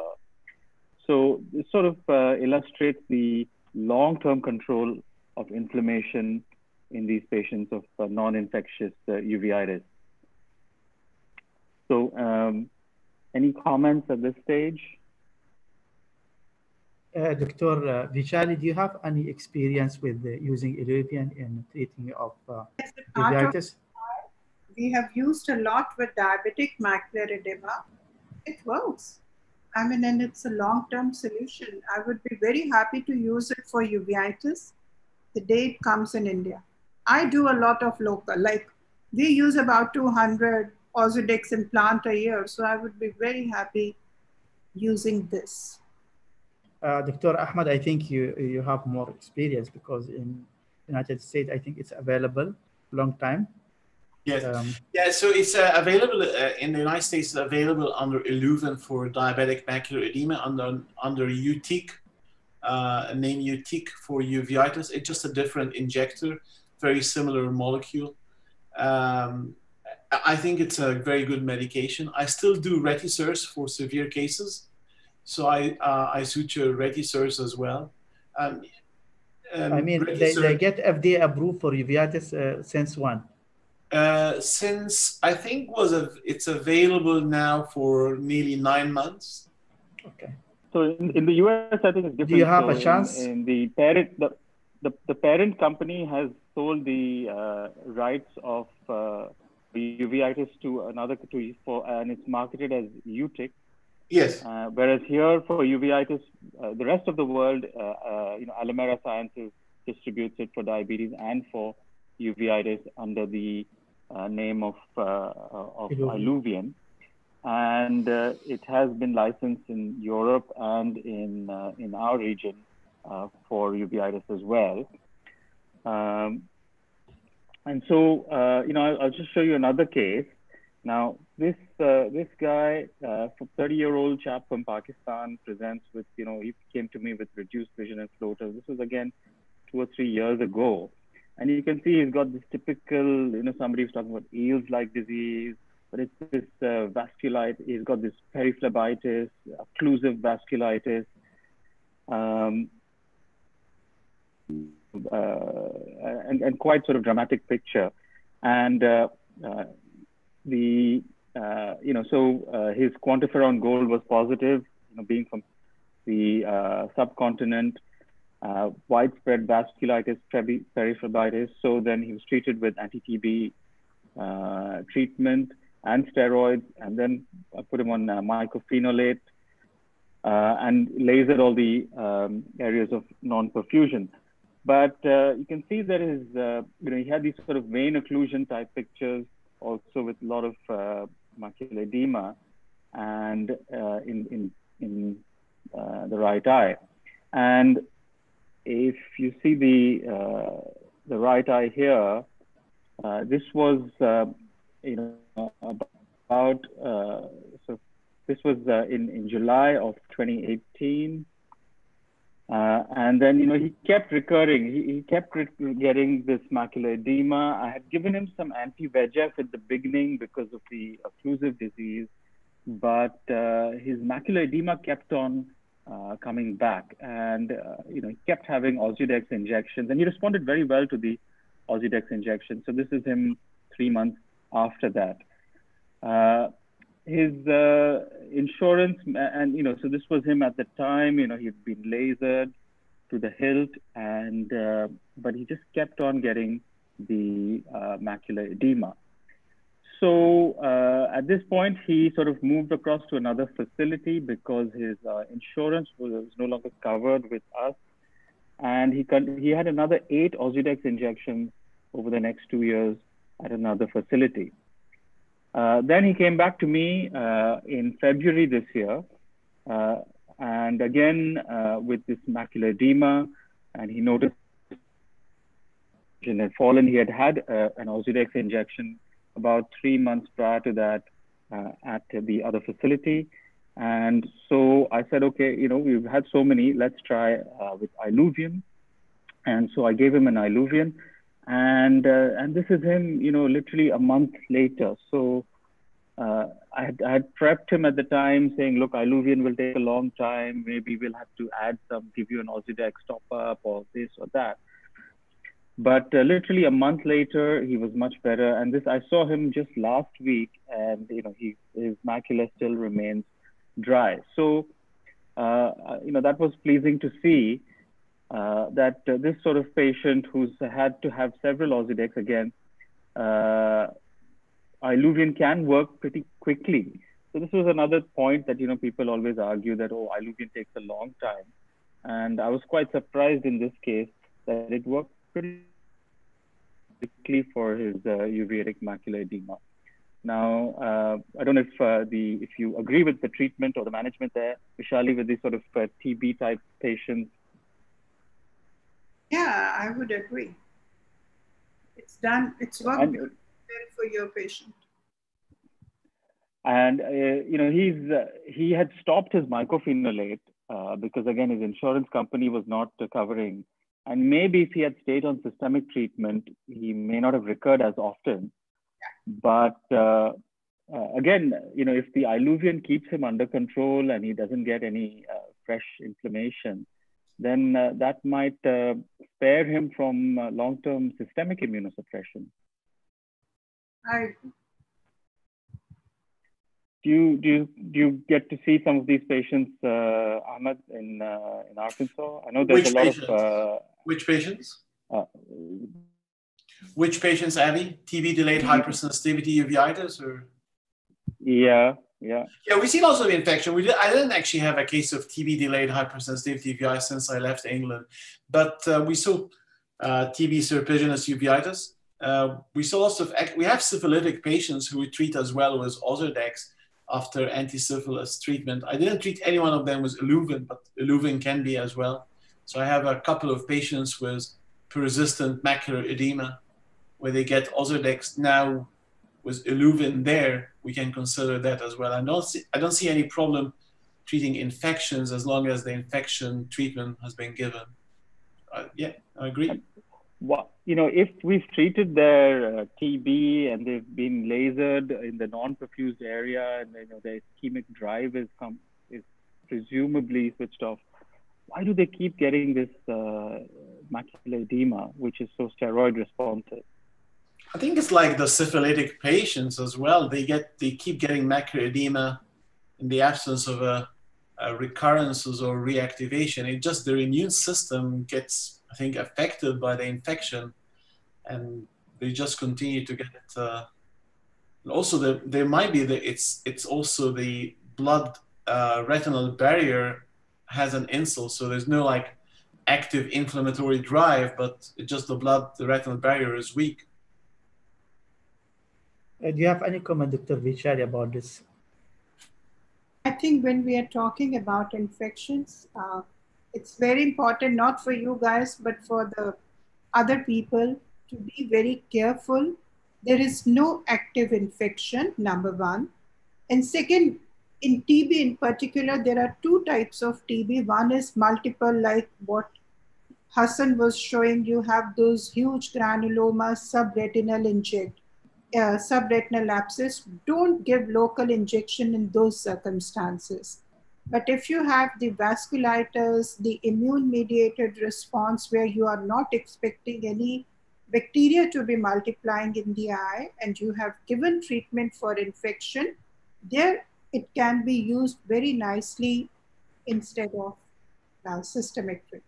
But still, you have to keep covering with the anti-tuberculosis at that time, right?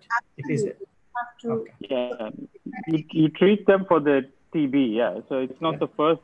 I mean, you have to give the TB treatment, and again, what I don't like is where some people give the TB prophylaxis, and these patients need full TB treatment. Yeah, that increases the chances of drug resistance.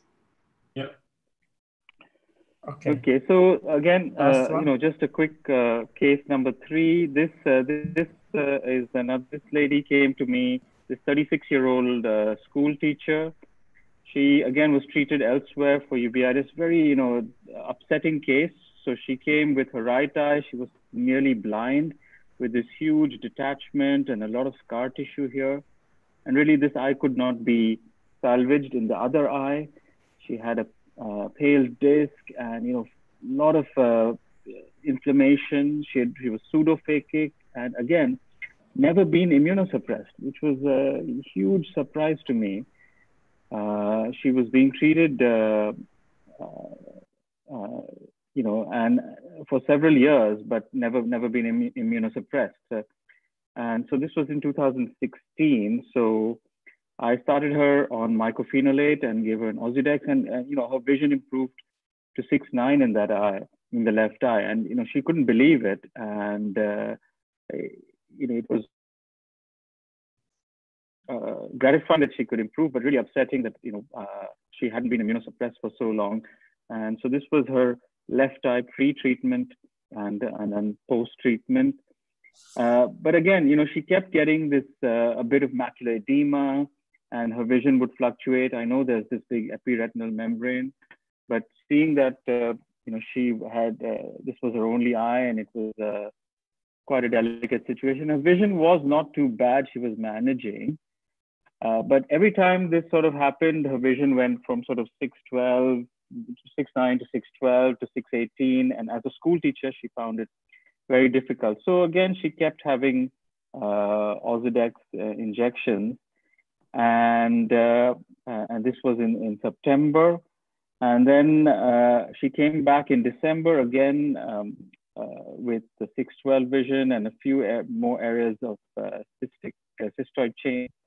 And so I said, okay, why don't we try Iluvien? So I gave that to her in December, and then in January she improved, and then again I saw her in February. She's back to 6/9, and she was due to see me this week, but I think she postponed it due to the whole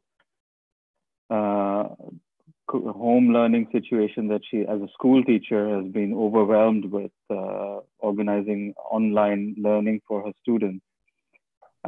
So again, very useful in this sort of situation and helps her. She's still on her mycophenolate, but it just means that, she doesn't have to have that repeated injection. And of course, every time you flare up and you get fresh macula, it's possible that, you're going to end up with some collateral damage, and that you keep things under control means that would be. So it's a good response to Iluvien here early on with a pretty good visual result.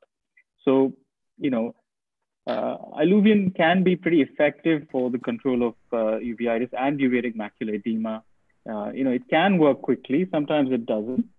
So it's important to say to your patients that, this can take up to 3 months. They're used to having Ozurdex, which works instantly. Ozurdex, you give it literally within a few days, patients do notice improvement. Iluvien can take a bit longer, but sometimes you'll be surprised that it will work quicker. It can last for a long time. I do say to the patients that you may require top-up treatment with another Ozurdex or an anti-VEGF, depends, along the course. But overall number of injections over the 3-year period should be less. May also be effective as monotherapy, not as an initial treatment, but once you've got control and the disease is subsided, you can consider as monotherapy, as we saw with the first patient who stopped her systemic medication. It can be used as an adjunct to the systemic treatment, as we saw with the previous case, and reduces the need for these repeated injections and reduces the flare-ups as well. So another useful tool in our armamentarium, I think. So that's all I have to say. Just my experience with Iluvien over the last couple of years. Thank you, Abby, for the very interesting cases and showing how Iluvien works in uveitis in different situations. We have only one question. Does Iluvien has more impact on IOP than Ozurdex? It's for you. I mean, the short answer is probably yes. And you would, but when you look at the studies, Iluvien compared to Retisert has a much reduced IOP raising profile, and again it tends to be temporary. So patients, you will monitor them. These are patients with uveitis, especially. They will be the ones who have pressure problems, either up or low or high, and you are going to monitor them, and they do respond to topical treatment reasonably well. The ones, the diabetic patients, when you look at them, does their pressure go up significantly? I don't think so. Compared to Ozurdex, it's pretty much similar. Okay. Any experience with interferon for tubercular macular edema? This is for all the panels, if anyone wants to answer. No, I don't have any experience. Dr. Yeah, Vishali, I think you have some. I tried for paradoxical worsening. I tried in 4 patients. It worked for 1 patient, not for 2. So I'm not too much. Not much. Okay. No. There is a questions. Please comment on anti-VEGF, anti-VEGF versus steroid injection for uveitic persistent macular edema. So personally, I don't use anti-VEGF for uveitic macular edema. Yes. There was a trial done or study done.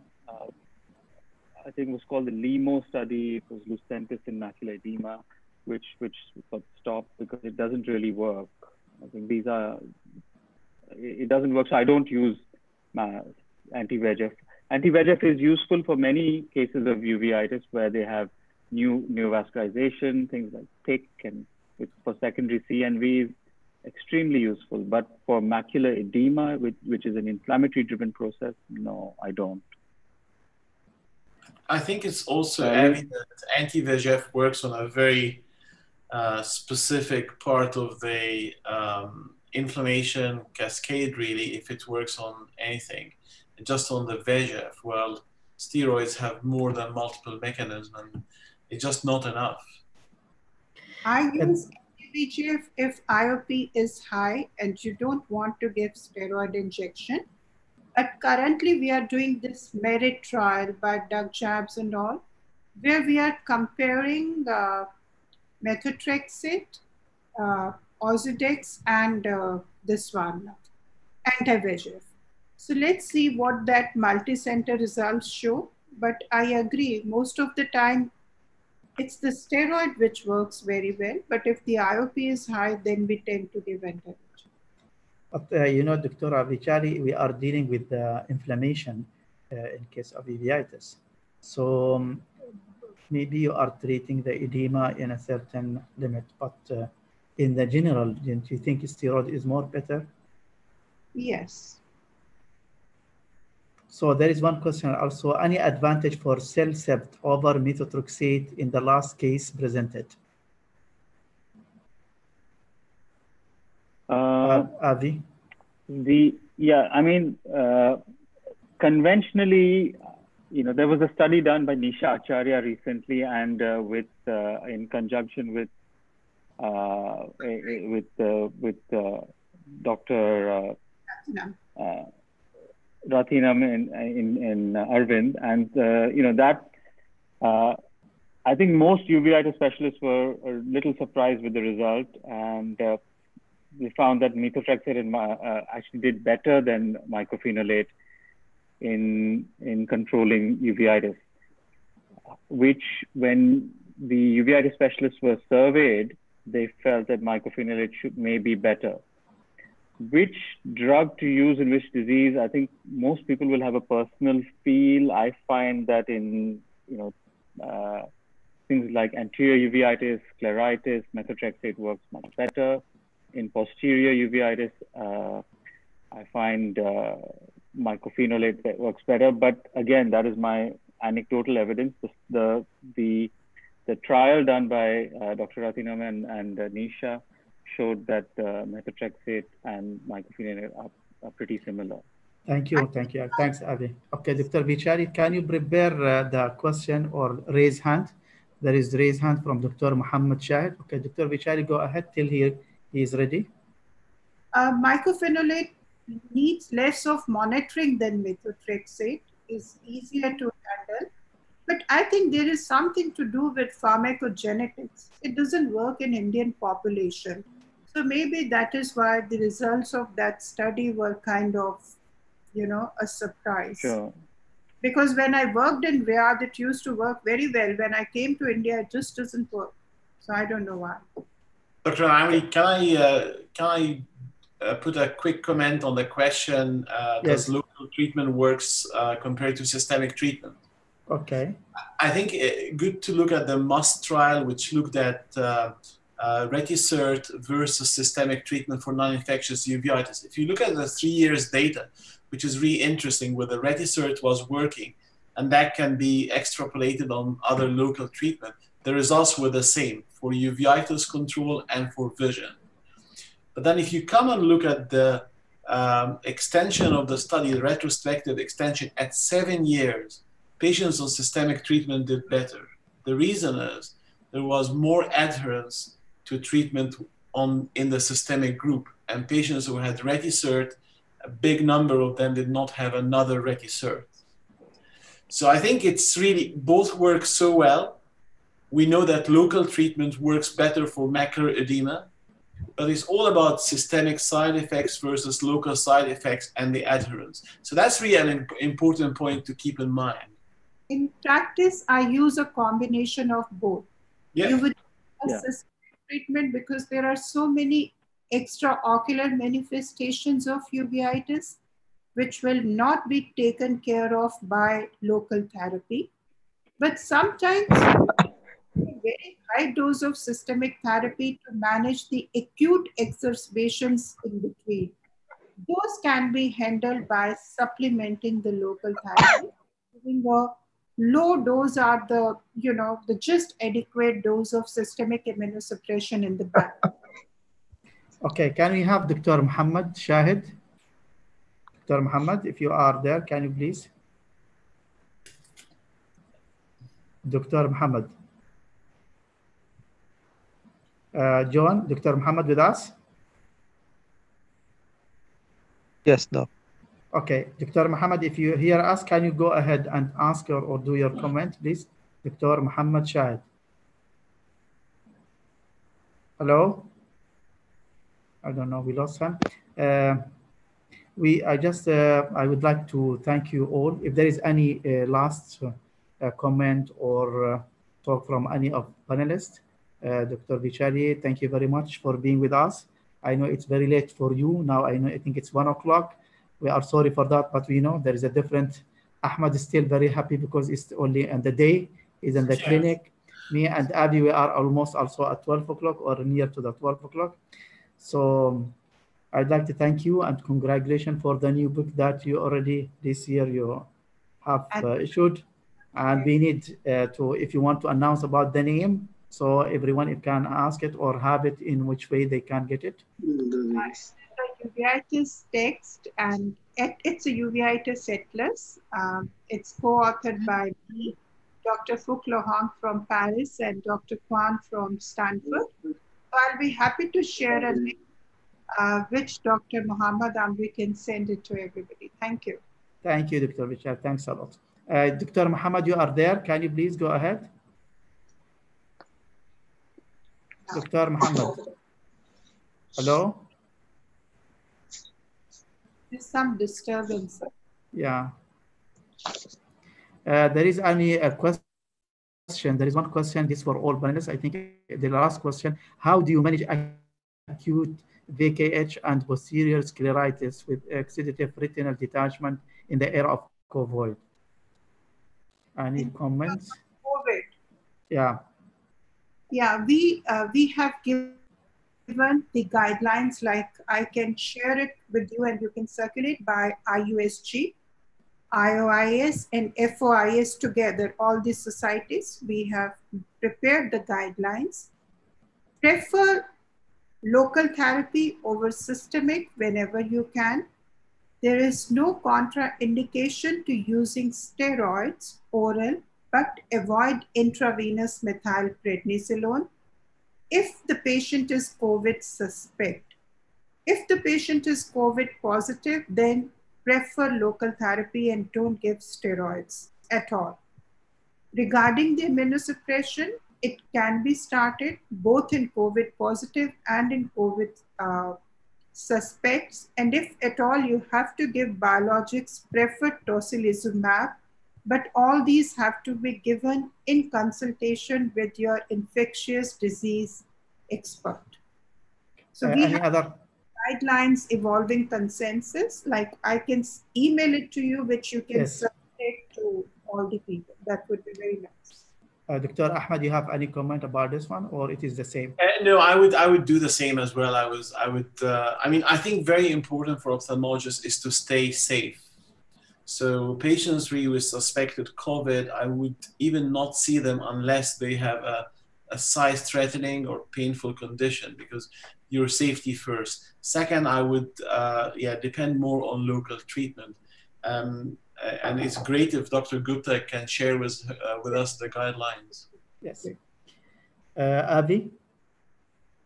Yeah, no, I agree with the same. And, the guidelines that I received from the societies that Vishali is talking about is largely what I'm following. So I will try to get it from what we don't want is patients to go blind.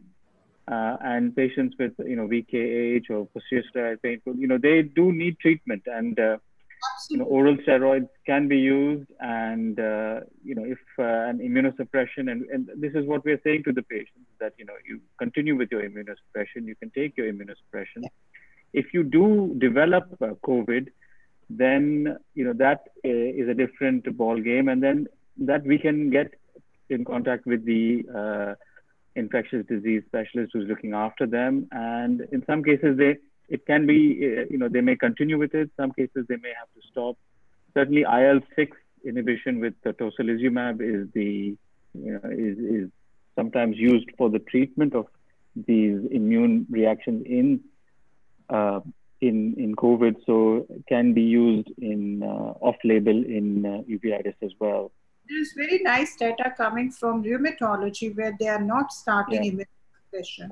I have just shared the document with you on WhatsApp. Okay, thank you very much. Thanks a lot again, Dr.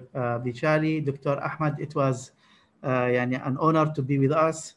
We miss you for a long time. We have you before 2 years, I think. So we hope to see you next year or another webinar. Dr. Abi, thanks a lot. Dr. Hassan, thanks for Alimera for supporting this meeting and this webinar. Thanks for all speakers, for dear attendees. And before we are going to close our sessions, we'd like just to inform there is a survey. It will be sent to everyone. So please, before you close the webinar, just answer all this survey. Do you want to stay, or they can just send it back to us, John? Thank you. Good night, everyone. Thank you, and good night, Dr. Vishali. Thank you very much, Vishali. Good morning, good Dr. Night, Ahmed. Good night. Bye, Abby. Thank you so much. Thank you, Ahmed. Bye. Thank bye. you. Thank you, Visha. Thank you, Dr. very Avinash. much, Vishali. Thank you. Thank you, Dr. Mohammed. Thanks a lot. Thank you, Abinot. Thanks a lot. Okay, by the way, we can conclude our session. Thank you for all of you. Thanks for our attendees, and see you, inshallah, next week with a very interesting session about the anterior segment. It will be about secondary IOL, how to deal, and the different procedure. We are going to show how you can do it and what is the complication and other things, advantage and disadvantage.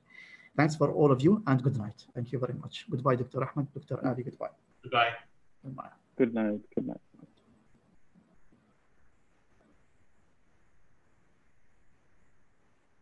So you were trying to